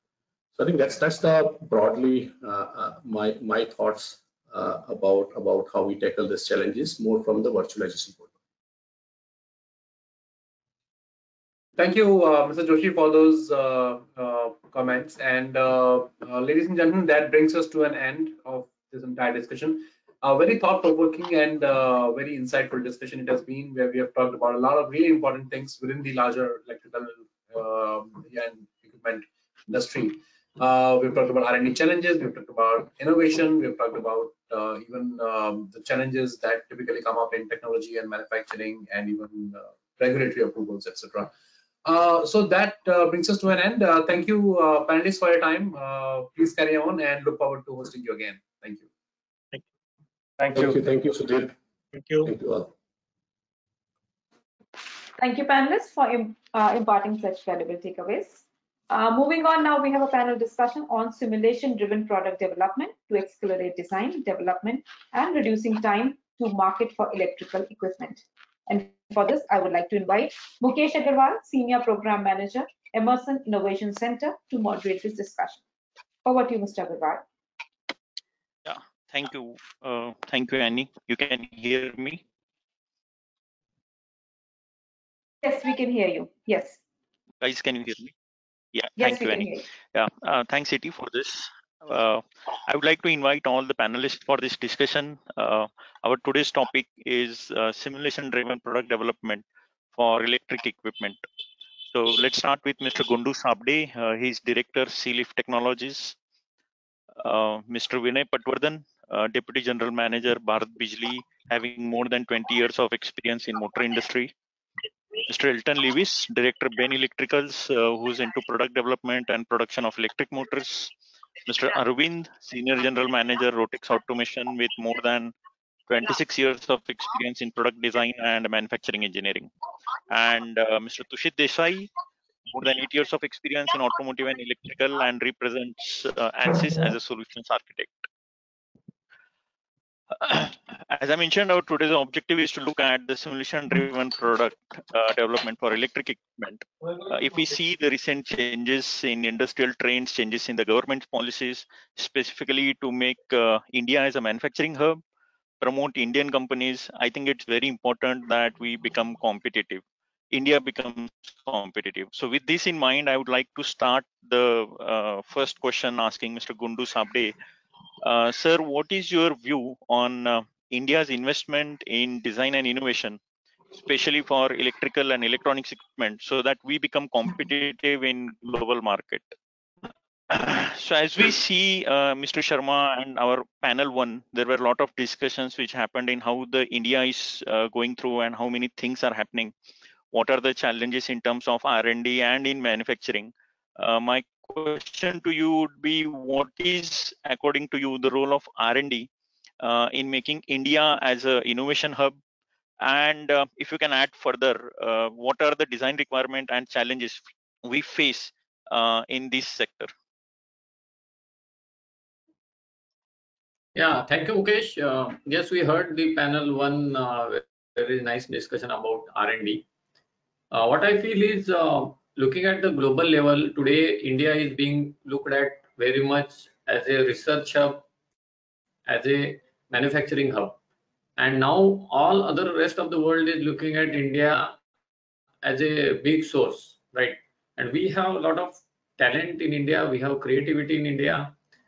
Those things are now to be nurtured through academics as well as the industry. Somewhere some person is developing something innovative, but he is not able to bring it to the level where it can be commercialized. So here I think industry as well as academy institutions can play a big role, because the concept as such are being developed. There are many of creative things being done. Now those things are brought to a level where the concept becomes into an implementation stage, where I feel the challenges are like infrastructure is not still to be developed. We have to go a lot there. The automation part, where some concept is there in mind, but we cannot do it without automation. Manually, certain things are not possible. So automation support is also required. Then third one is the manufacturing. We came across many things. I will give one example. Let's say if I want to make a motor of 1.5 lakh RPM for some automation industry, but now to prove that prototype, I need a lot of different materials, lot of special steel and all, which I am not able to get to make the prototype. That depends only at the concept level. So such support, if we get in India through agencies or through industries, as well as by the research institutes, then we'll be able to convert our ideas much faster, and we'll be able to offer something good to the society as well as to the world. So that is what I think. Thank you so much. That's a very, very valid point, and thanks for covering all the aspects. With this in background, I would like to ask Mr. Elton. So since we are now talking about simulation and engineering simulation, and with your background, how do you see engineering simulation role in design and development? And does engineering simulation help overcome the challenges of design objectives? Yeah, thanks, Mukesh. Well, to begin with, yeah, I mean, simulation is an extremely vital and plays a very crucial role in product development. I'm going to break it down into two aspects. One would be new product development, and the second one would be fine tuning and upgrading of existing products. So when you're looking at a new product development, using simulation really helps cut down on a lot of investment costs, on a lot of the lead time that it takes to actually come up with a new product. When you look at fine tuning and upgrading existing products, you may have a product that's already out there in the market. Speaking from a personal point of view and my personal experience, we as a company, we deal with a lot of original equipment manufacturers where we do supply electric motors. Now, a customer may be happy and may be satisfied with the performance of the product, but there is always that continual pursuit for perfection of a particular product. And when you're looking at a real life product, you have new materials coming into the market, you have new research being done with regards to performance of certain materials. Now, how could you then integrate it into your product? So simulation helps out in this aspect, because your present product is still out there in the market, but at your end, without any investment, without any procurement of raw material and any new tools, you can try out the new product, you can try out the new materials, and as long as it is within that size constraint or within that cost constraint of the customer, you can come up with a better version of your existing product. So it really aids in this continual pursuit for perfection in a particular product. With regards to performance, as Mr. Vinay Patwardhan also touched upon, with regards to a physical product, there's only so much you can obtain in terms of results, in terms of the data. If you are looking to obtain each and every parameter, performance parameter, you would need a huge investment in testing equipment, in state-of-the-art facilities, which is simply not possible at a practical level. This is where simulation comes in, because when I look at my motor, I could look at 100 different parameters and look at the effects on those 100 different parameters, and I can take a informed decision. Whereas when you don't have simulation, what you're looking at is obviously you're looking at a particular set of data, but that's limited. Then you have to rely on your instinct.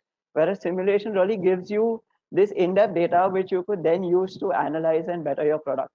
So all of this, all of this put together, whatever I've spoken about, simulation really helps you develop all of these and improve all of these aspects without having a major impact on your regular production.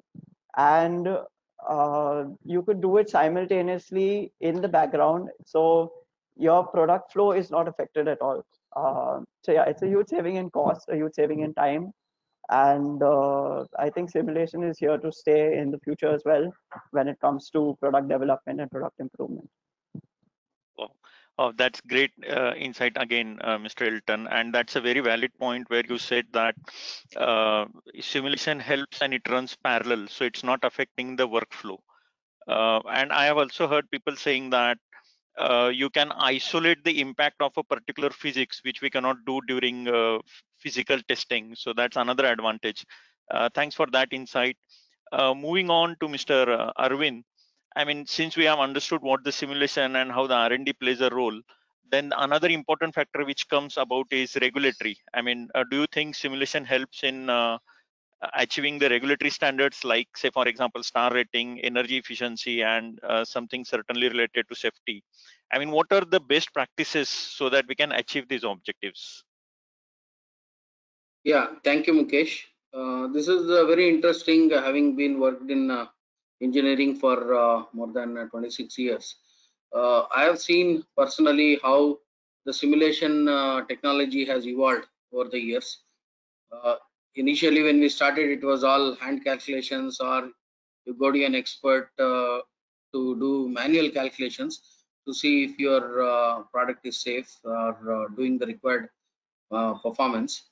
But over the years, we have seen so many softwares, simulation softwares coming up in all fields, whether it is mechanical, electrical, aeronautics, automotive, or even process industry equipment. So I'm a strong believer of using simulation, and it has really helped me and the companies where I worked to reduce the lead time of product development, what you call time to market, to a very great extent, at least 3 to 4 times faster minimum.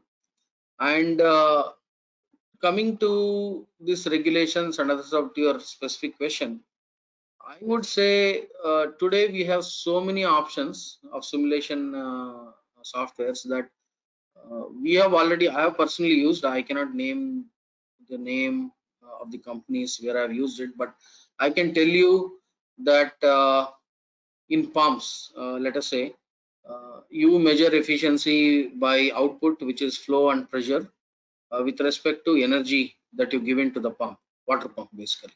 That's one of the highest consumers of electricity in the world.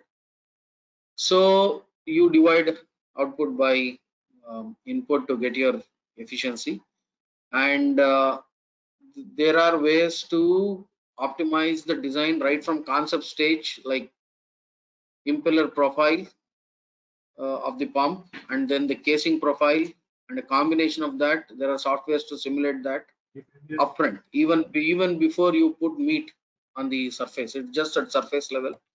Then you generate the performance curve of the pump through simulation, head versus flow, and then you can build prototypes. You can optimize a great extent, and you can build prototype with the best version that you have, and then correlate the actual results with the output.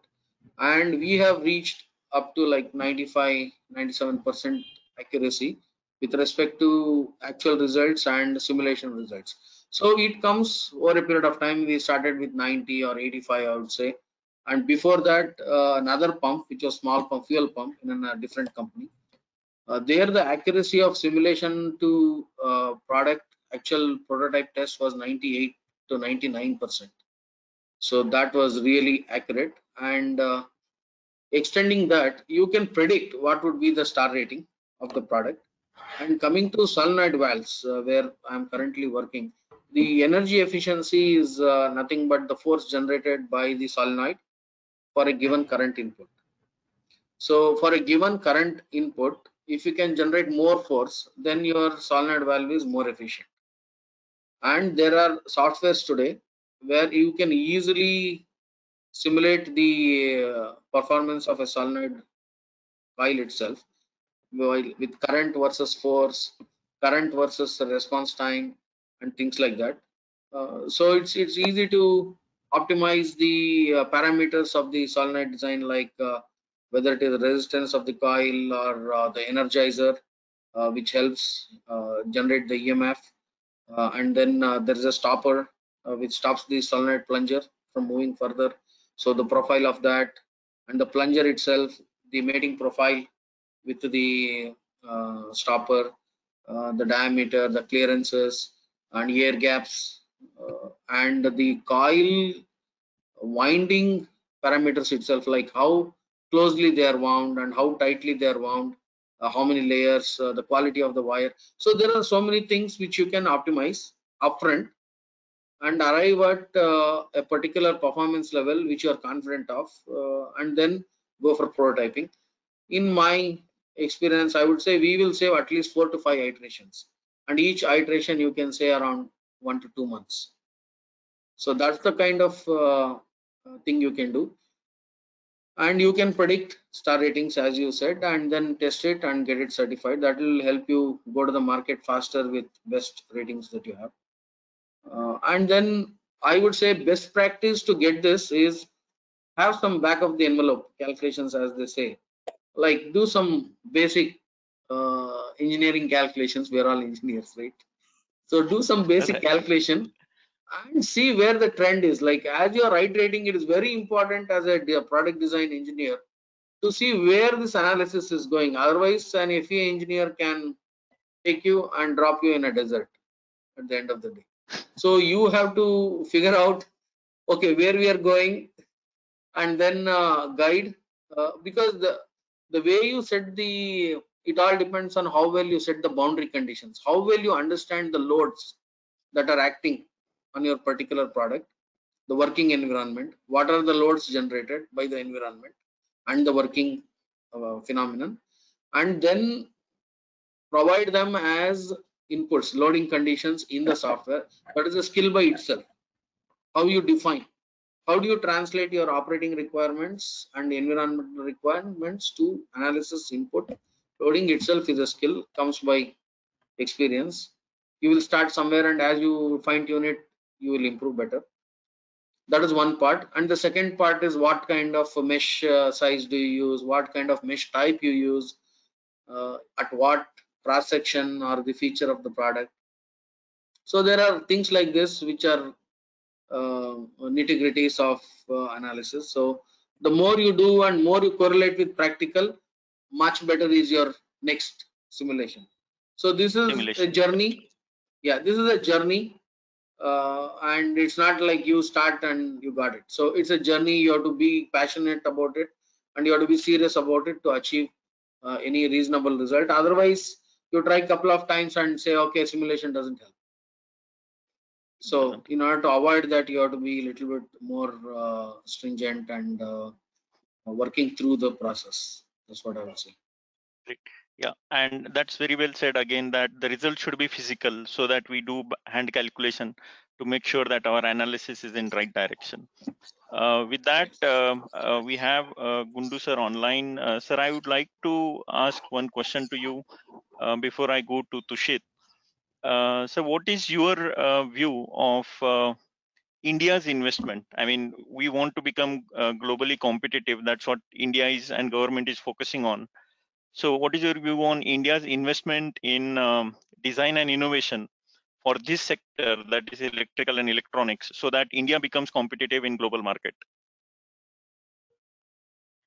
So with all the initiatives that are out there trying to promote Indian manufacturing, at the end, in my opinion, this would happen with strong innovation backing. Innovation will help to improve the product range, the product performance, as well as reduce the cost. There are multiple examples where we have been able to achieve this. We are BLDC motor manufacturer, and power electronics, the drivers for this BLDC motors. We believe that our current cost is quite competitive with the overseas suppliers who had dominated BLDC motor supply in India, and this has happened through continuous improvement in designs and reduction in material usage. You see, you can save cost in various ways, but if you are reducing the material usage, that cost reduction becomes very significant. And we found number of opportunities in that. For example, the commodity prices have gone up. The magnet prices, rare earths have increased so much. Like I think they are there is more than 100% increase in the magnet prices in last 1 year. However, in the products we are making today, have less than 50% magnet content, while the performance is either enhanced or it is at least equivalent. So at the end, our magnet cost has remained flat or slightly reduced on per motor basis. So I have worked in R&D for 20 years around in multinationals, mostly in United States earlier, and it's these innovations that leads to much significant cost reductions compared to anything else. And I think India has to focus that. For that, we are utilizing university industry relations to our advantage, and this has to be done in a very skillful manner, because expertise is available at some of the major institutes. I say around 20 institutes are there in India where there is expertise available, but there is a lot of hand-holding required to materialize that into product or useful to the industry. It also requires patience and spending time with them. And we need to capture their knowledge and utilize that. Engineering and optimization, we have to do it ourselves at the end, but some core expertise lies there, and that has been very useful to us. Working with IIT Guwahati and IIT Bombay, College of Engineering in Pune, that was helpful to us. Okay, great. Thanks for that insight. I would like to go to Tushit now. Tushit, what do you think adoption, why do you think adoption of simulation is essential for this sector? Thanks, Mukesh, for asking this question. First of all, talking broadly about electrical and electronics equipment, so they are a true multi-physics problem. So it is not just, we are dealing with one physics. There are multiple physics involved: electromagnetics, thermal, structural aspects, and all. And one needs to have a precise attribute balancing across the physics to, have a robust product design.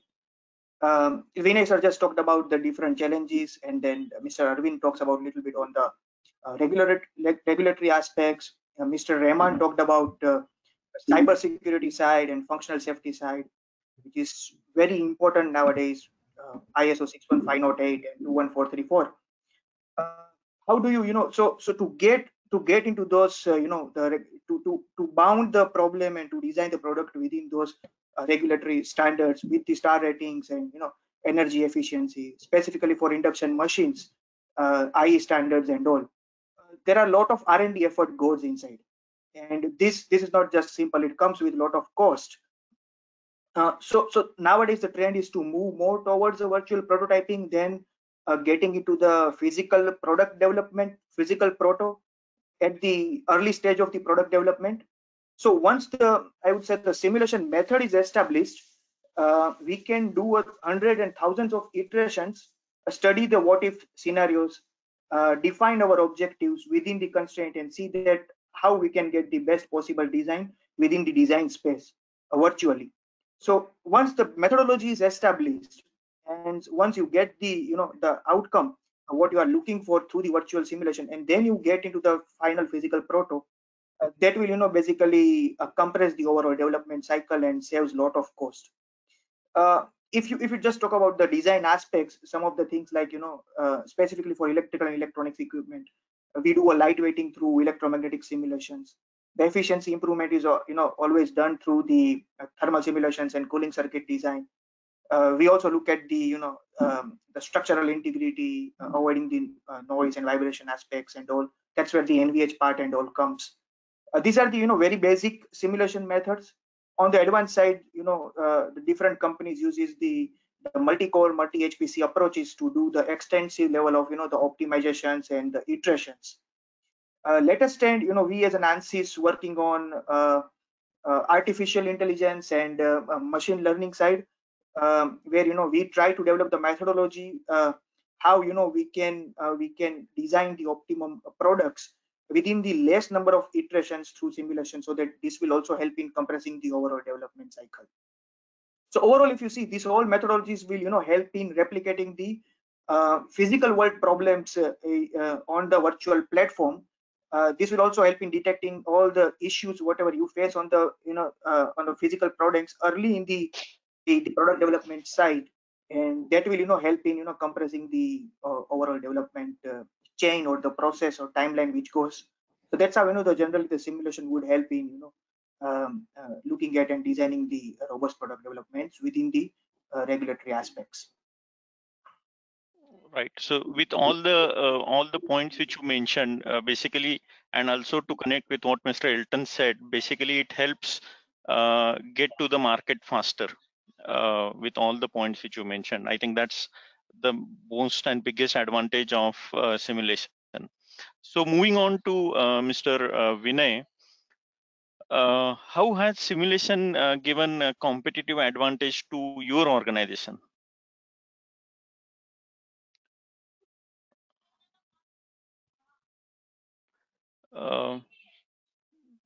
for motor design, we use a lot of simulation. I would say we are having a lot of concepts, and we don't know which concept to take forward for any particular design. We extensively use simulation, though it electromagnetic design or mechanical design or mechanical structural analysis, before we decide on to what is the final product or prototype which we want to make. So what we do is in the new product development cycle, our major step is simulation. We check a lot of options before finalizing any design. Let's say for a permanent motor, we are using at Bharat Bijlee for mainly for lifts. So these PMSM motors are very cost sensitive because the magnet prices are very high, as Mr. Kundu said. So we are highly dependent on the rare earth magnet. So now the big question is how to optimize my motor and then offer it to the market. Now, when I can do that, only I have to rely on simulation. So I have different options, different slot pull combinations we try. We compare the material prices, we compare the material weights, and then finally come to a conclusion that out of, let's say, 10 to 15 options, we shortlist around 3 options after we get the simulation results. And these 3 concepts which we shortlisted, 1 or 2 we go ahead for the prototyping. So assume if we don't have the simulation backup, we cannot make all the concept which we decided into a prototype. That will call for a huge investment.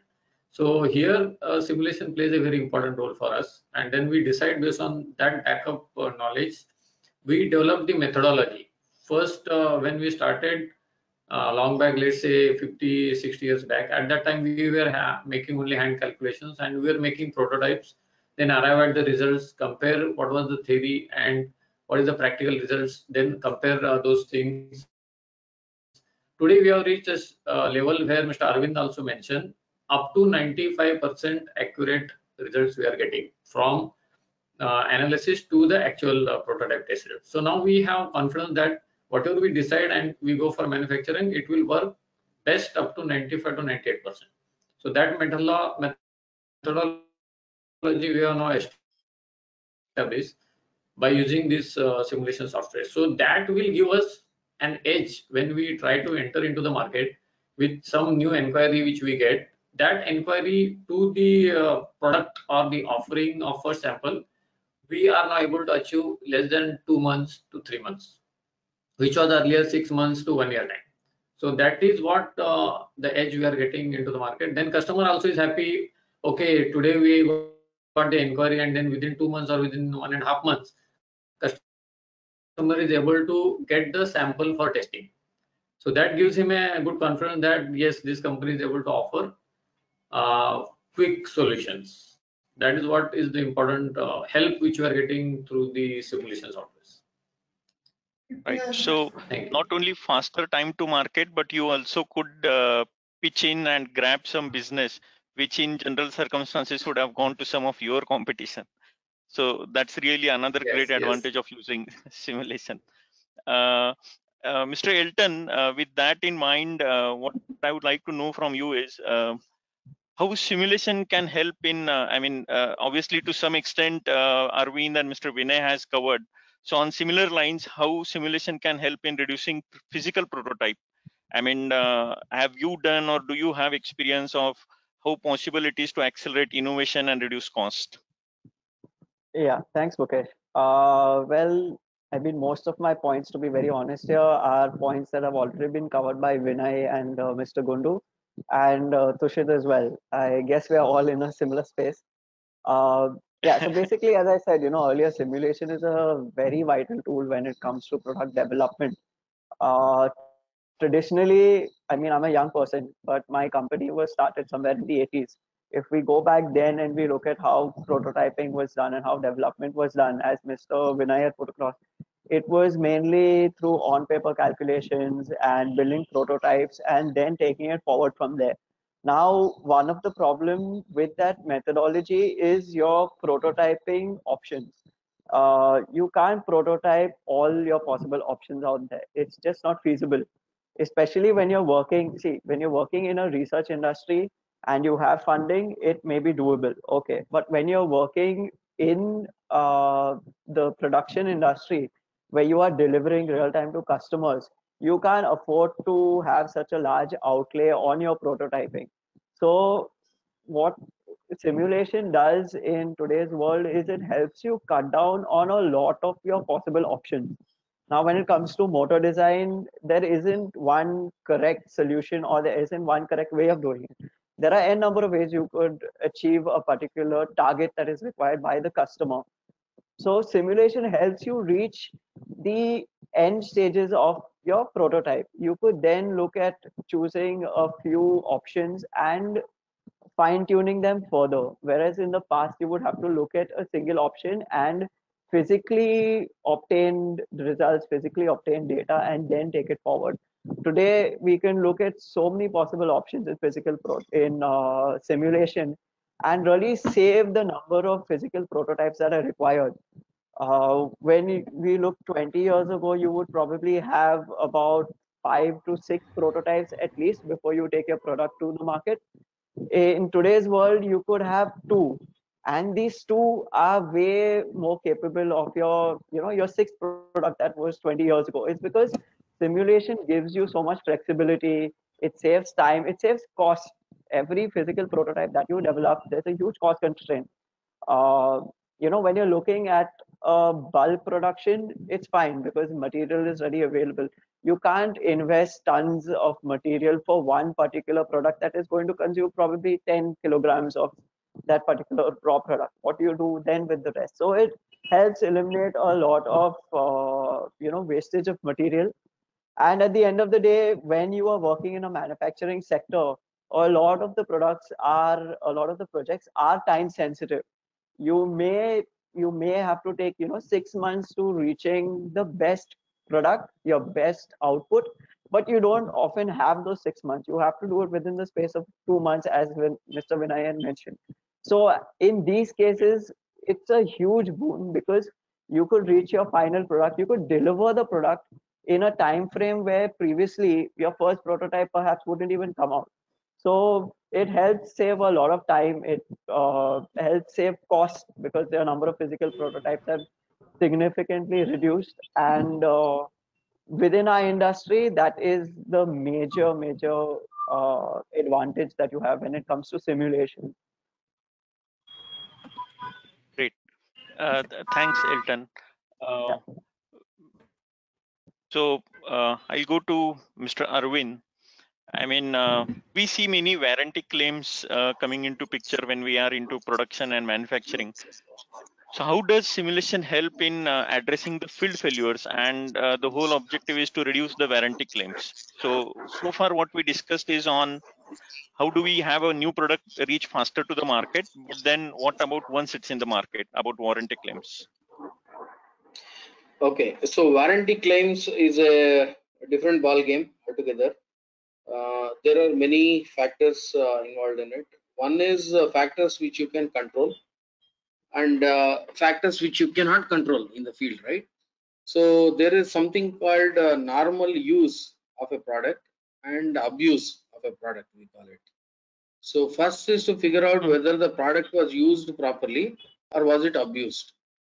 So you have to start from there, start eliminating a lot of stuff, because you just start using simulation, you don't know what to deal with or what to put as an input. So I would say start with whether it was used or abused. If it is abused, figure out, educate the customer how to use it properly. And then if it was properly used, then we should try to gather the operating conditions where it was put to use, and also environmental conditions, whether that will help you to understand with your simulation and test results, and also do dimensional analysis, material test analysis of the failed product. So basically you have to do an 8D analysis of any such warranty or field problems and go through the 8 disciplines to arrive at it. And as a part of fishbone or what you call Ishikawa diagram, you have to look at all the 5 M's parameters: man, machine, manufacturing, processes and money and everything, and try to arrive at potential root causes, then verify them through some testing or simulation, and then finalize the root cause. Then you can see how to correct it and prevent it in the future. So it's a laborious process to deal with warranty, and the biggest challenge is to get the conditions in which it was working. So if you get that, you can go back to your simulation and then implement those parameters to see whether you can simulate that's a failure. Today you can predict a lot of failures through simulation. So if you can predict or get anywhere closer to that failure mode, then it becomes easy for you to explain why this happened and where you missed, right? Whether you missed that working condition or operating condition in your simulation upfront. So then you can make changes to your product if required. Otherwise, if it was like rated for -30 and plus 130 degrees centigrade as a product, and you put that in use in Russia or Canada, where the temperature ambient is -40 degrees or 50 degrees sometimes, then it is bound to fail. So that is where, but they will not tell you where it went and where it, they just come back and say this failed. And then if it is fuel, or if you are dealing with media, then it could be contamination in the fuel or the media that you're using, water or air, moisture in the air, so many other parameters. So I think the biggest challenge or the area to focus is to get the actual conditions in which it was working and try to simulate it in a simulation and then arrive at the root cause and fix it. That's how I would look at it. Wow. Thanks. Thanks, Arvind, on that. So, Mr. Gundu, if we see many new methodologies, new technologies are coming, like automation, digitalization, and there are many advancements in material. So, what is your opinion? How are electrical and electronic sector addressing these challenges? So these methodologies are expected to help us. In fact, the only thing is we have to be watchful of some of the outdated designs because for example, the integrated circuits or any of these devices, obviously there is a continuous improvement happening. That field moves at a very fast pace, and the risk of components getting outdated is high there. But generally, if you have continuous R&D, then it is actually helpful rather than being a problem. So that's what I would say, that these improvements need to be grabbed and incorporated. There is hardly any product where you can expect that without change it will run fine for 3-4. I mean, the business would continue for 3-4-5 years.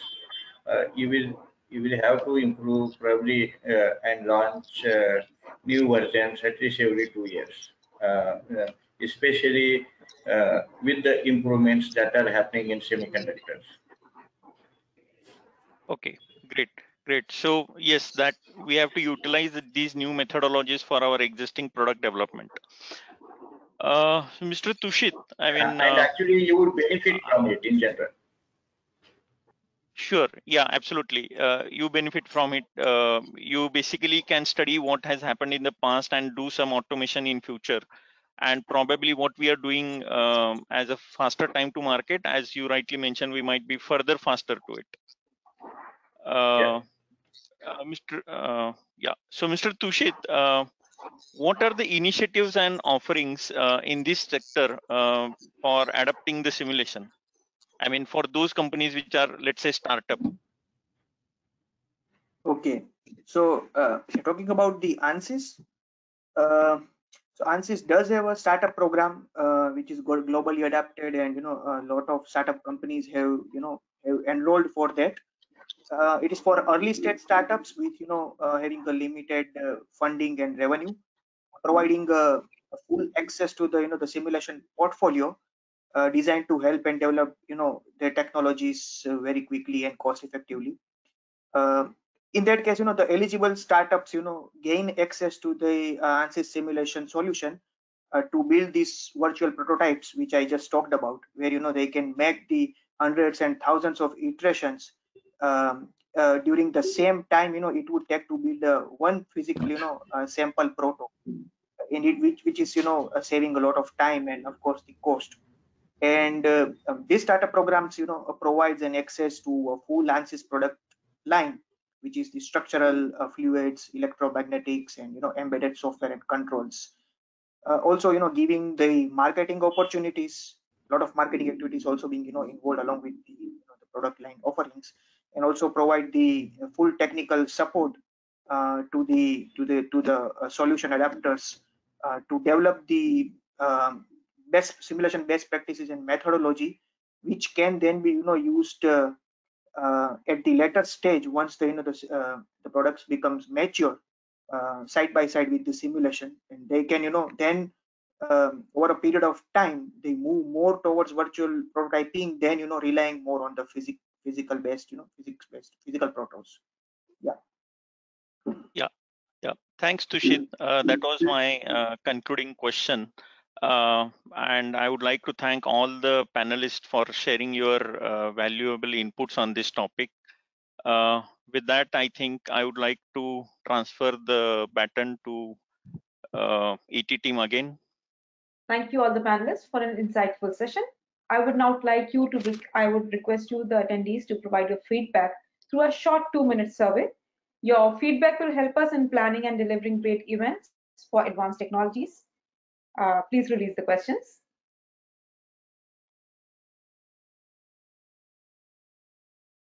So the first question is, do you use design modeling tools, CAD, for your product designs and development?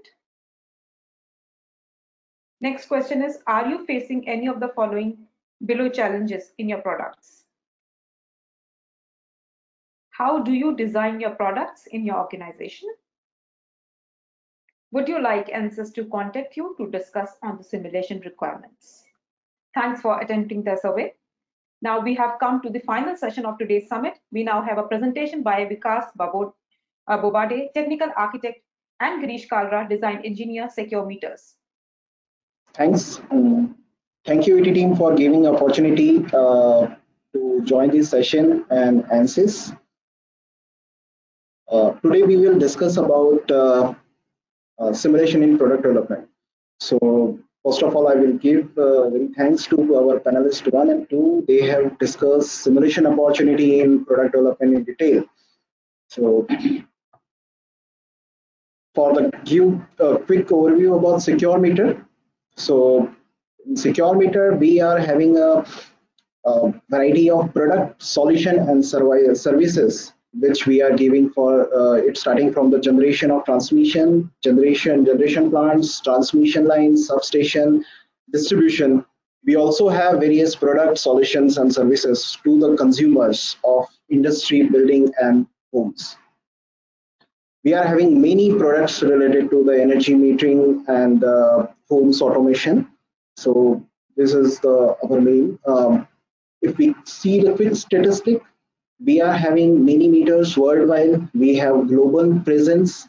We have 5 offices in various countries, 5 countries, and we have a large R&D in India and UK and Australia. We also have Sweden R&D center and various sales and marketing offices across the globe. So this is just a quick pictures from the various sites of Secure Meter. Okay. So spread of simulation in product design. So we are doing a virtual prototyping concept. So we have a CAD models, various CAD models from the electronics and mechanical, and we are able to do some kind of verification in various simulation tools. So we have ANSYS, various product from ANSYS, which we are using for RF antenna performance measurement, magnetic study of various transducers. In energy meter, you all are aware we have CTs and VTs. Also to improve meter design against the tampering. Thermal simulation we are using for the product safety and reliability. We are using simulation tool for various EMI/EMC compliance verification. And from the mechanical, we are using it for the structure, mode flow, and optics analysis. So here I'm showcasing the standard process. We have requirement. We need to evaluate various options. Then we are doing the design based on the selected architecture. Then we build some prototype testing, and then finally we launch our product into the market. During this process, I have captured the key challenges, we need to capture the correct requirement which suits to the available product portfolio and satisfy the market requirement. Then performance of product, of course, the performance is the first. And then we required we've gone through the various certification, the privileged market, and the product standards, cost-effective solution, of course, to run the business rightly, and time to market is the key challenges. So in complete the process of product development, there is huge opportunity to use the simulation, and simulation is actually help us to mitigate the various challenges in the product designs. With the help of simulation, we are able to do a comparative study for the various options. So we have a number of options. We are able to evaluate the performance, cost perspective. We are also able to identify the product performance in terms of how much design margin we have from the specification. We can do the various product certification testing, verification like EMI/EMC, safety, all those we are able to perform. And if we know our product performance design, what we have designed and what is its performance, so we can also evaluate the cost-effective solution if we have opportunity to reduce the cost. In totality, we are able to improve time to market by reducing the various prototype, testing, main power cost, and cost of development at each and every stages by doing the virtual prototype. So coming to the EMI/EMC solution, which myself, Vikas Borde, which I'm going to present, followed by Girish Karla for the thermal. So I am captured the examples for conducted emission and radiated emission for the EMI/EMC today discussion. So generally for our products in secure meter, we need to comply for the CISPA 22 standard against the sister. So PCB design verification is one part. Then we use various EMC filters to comply to the particular standard. During this process, what if we go compare this with the legacy one? So currently we required a various PCB revisions, product revision here and there to optimize the performance of the product. So with the help of simulation, what we are trying to try to the first time write product design and certification, and we are able to achieve that stuff. Currently we are using SI-Wave, AEDT, ANSYS electronic circuits, and HFSS for the 3D structure analysis. For the conducted emission, there are multiple ways. One of the method for the advanced analysis, we have created one conducted emission lab setup for the conducted emission measurement. On the left side, you can see there is a standard setup as per the CISPA 22, and we have modeled the similar kind of setup in HFSS. PCB, we have built project in SiWave and circuit in ANSYS electronic desktop, and specifically conducted emission is mainly from the SMPS, switch mode power supply, Clapett converter, which we are using generally, which is very effective. And efficiency is also better for the lower load products. So we have analyzed those stuff. So most of the cases C and RE problems are because of high dV by dt and di by dt. So here I'm showcasing one of the example where we have PCB layout, and because of some or other constraint, there is one layout which is having a, we analyze that particular layout and we observe there is a higher emissions. Then we revise that PCB to optimize those power loops, high dV by dt and di by dt. And we got very good opportunity to reduce emission by at least 7%, 7 dBA. So this is very good number. So in this way, we are using the simulation tool for optimizing our PCB design before prototyping. And it helps. So on right side, if you can see, there is practical results, and we got a very close match throughout the band of conducted emission.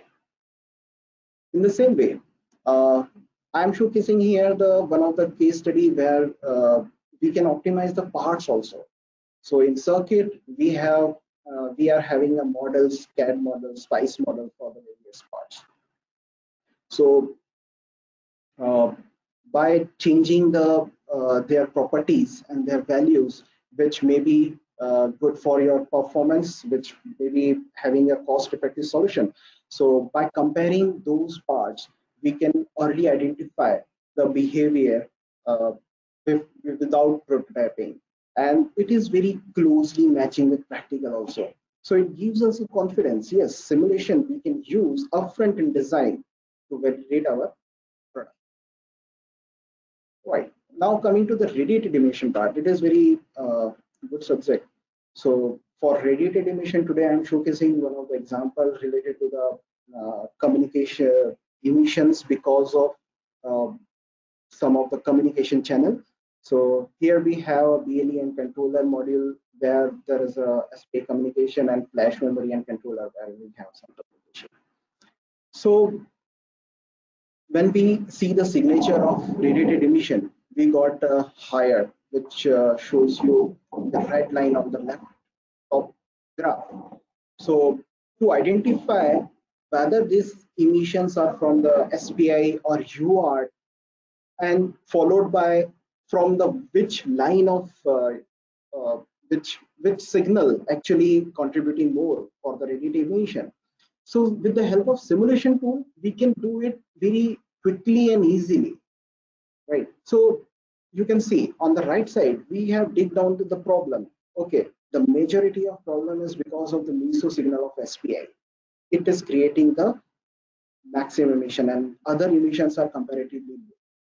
So in this way, we can identify the signals, improve our design upfront, and reduce the. So these are the very innovative techniques in simulation we can use to reduce the time to market.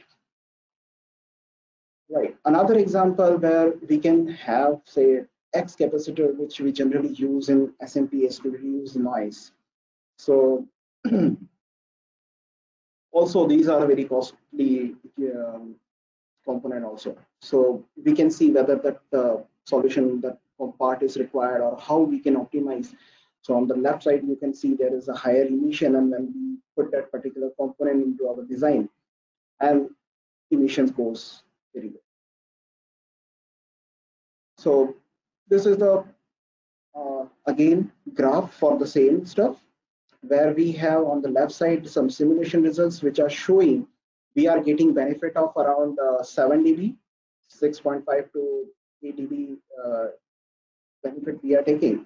And against that, we have did some, we performed some practical observation also on our product, and we got similar kind of models. And of course, yes, it is numbers are somewhat lesser than that, but we have good options.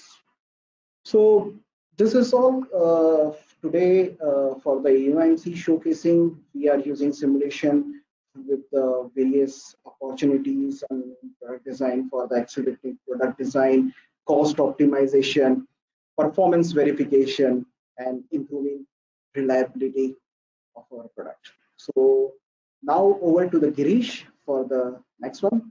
Thank you.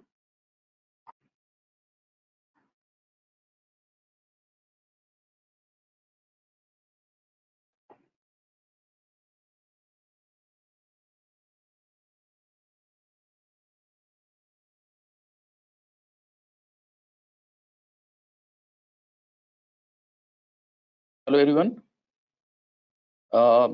Thanks ET for organizing this ET energy event. I am showcasing the thermal simulation related case studies here. So this is one of the great opportunity whereby we can actually see the effect of the means how the simulation tool can actually help us in the design and development environments. So in this case study, we can see there is a room. In colder country, there are some radiator used using the hot water, and those hot water are actually circulating in the radiator and using for the natural convection of the room, so that the room will actually get heater. So in the right side, you can see there is a pump which is pumping the hot water from the boiler, and then it is circulating through the radiator, and those radiator is actually creating the heat inside the room, and then it is being again fed to the boiler. So one of the most important part here is the room thermostat, which is actually sensing the temperature of the air, and then it is feeding back into the system, so that the boiler will decide how much temperature should be set for the radiator. So this is one of the case study, and in here we can compare the two products, means which product performance is actually better in this particular environment, that we can see. So we have simulated the natural convection environment in a room, how the heat is actually spreading in the room. So you can see in the images, those are the animated images from the ANSYS tool. So the temperature circulation, how the temperature is actually spreading in the room when the radiator is working, those we can see, and along with the velocity, how the air and the airflow is there in the room, that we can see. So likewise, we can actually precipitate how the product will behave when the actual radiator is working in a real environment, real field environment. So, and these are the velocity results around the product, where we can see how the airflow is starting from the radiator onto the left side, and when the air reaches to the product, then the airflow is actually toward the downside flow.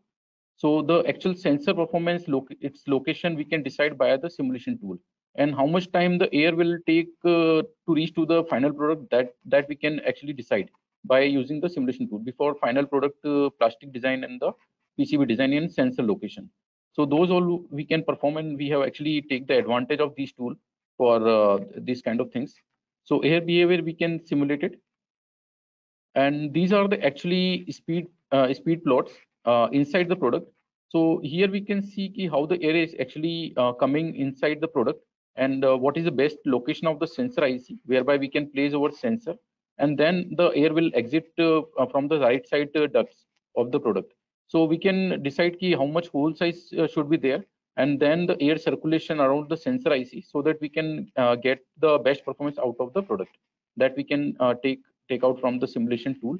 And the good visuals are there, so that we can actually see where are the obstacles. Like in this case, there are some plastic bosses, so those are actually obstructing the airflow, so that we can actually optimize and improve in the final design before the final mold design is taken place in the product. And when we have performed the comparative study for the two different temperature sensor based product, then we have actually plotted in a virtual environment in the same natural convection environment. And here we can see the blue line, which represent the one of the design option is actually performing better as compared to the green line, which is the option 2 design. So by the design modification in a virtual environment, we can actually save a huge amount of cost for real prototyping, and the final physical prototyping is having a much improved performance. So in this case, the improvement is 1.78 degree, which is a huge in case of the natural convection environment, because it is a very slow progressing environment. So generally we don't have any practically lab for performing this kind of simulation, but the simulation tool helps a lot for creating such kind of environment, and comparative study of those products can be easily done in this kind of tool. And these are the some of the benefit of the simulation in product design. Like simulation has a huge potential to simulate the complex real world problem. As we have seen, we have simulated the natural convection, and comparative study of the two different design options can be done. And we are able to perform comparative study of the various design options, creating virtual environment for different performance verification, product verification, gain confidence before certification testing, and iteration by simulation are faster, reduces multiple physical prototyping, and can easily alter material properties and check impact. Identify cost-effective solution of product features and minimize product cost.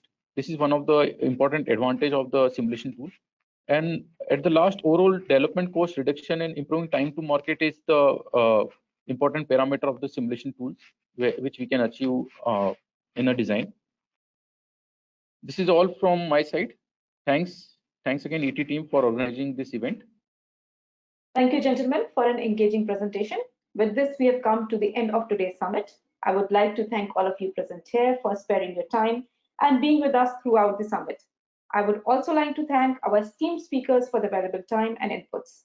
I hope you all like this event as much as we enjoyed putting it all together. Finally, my heartfelt gratitude to our Powered by partner, ANSYS.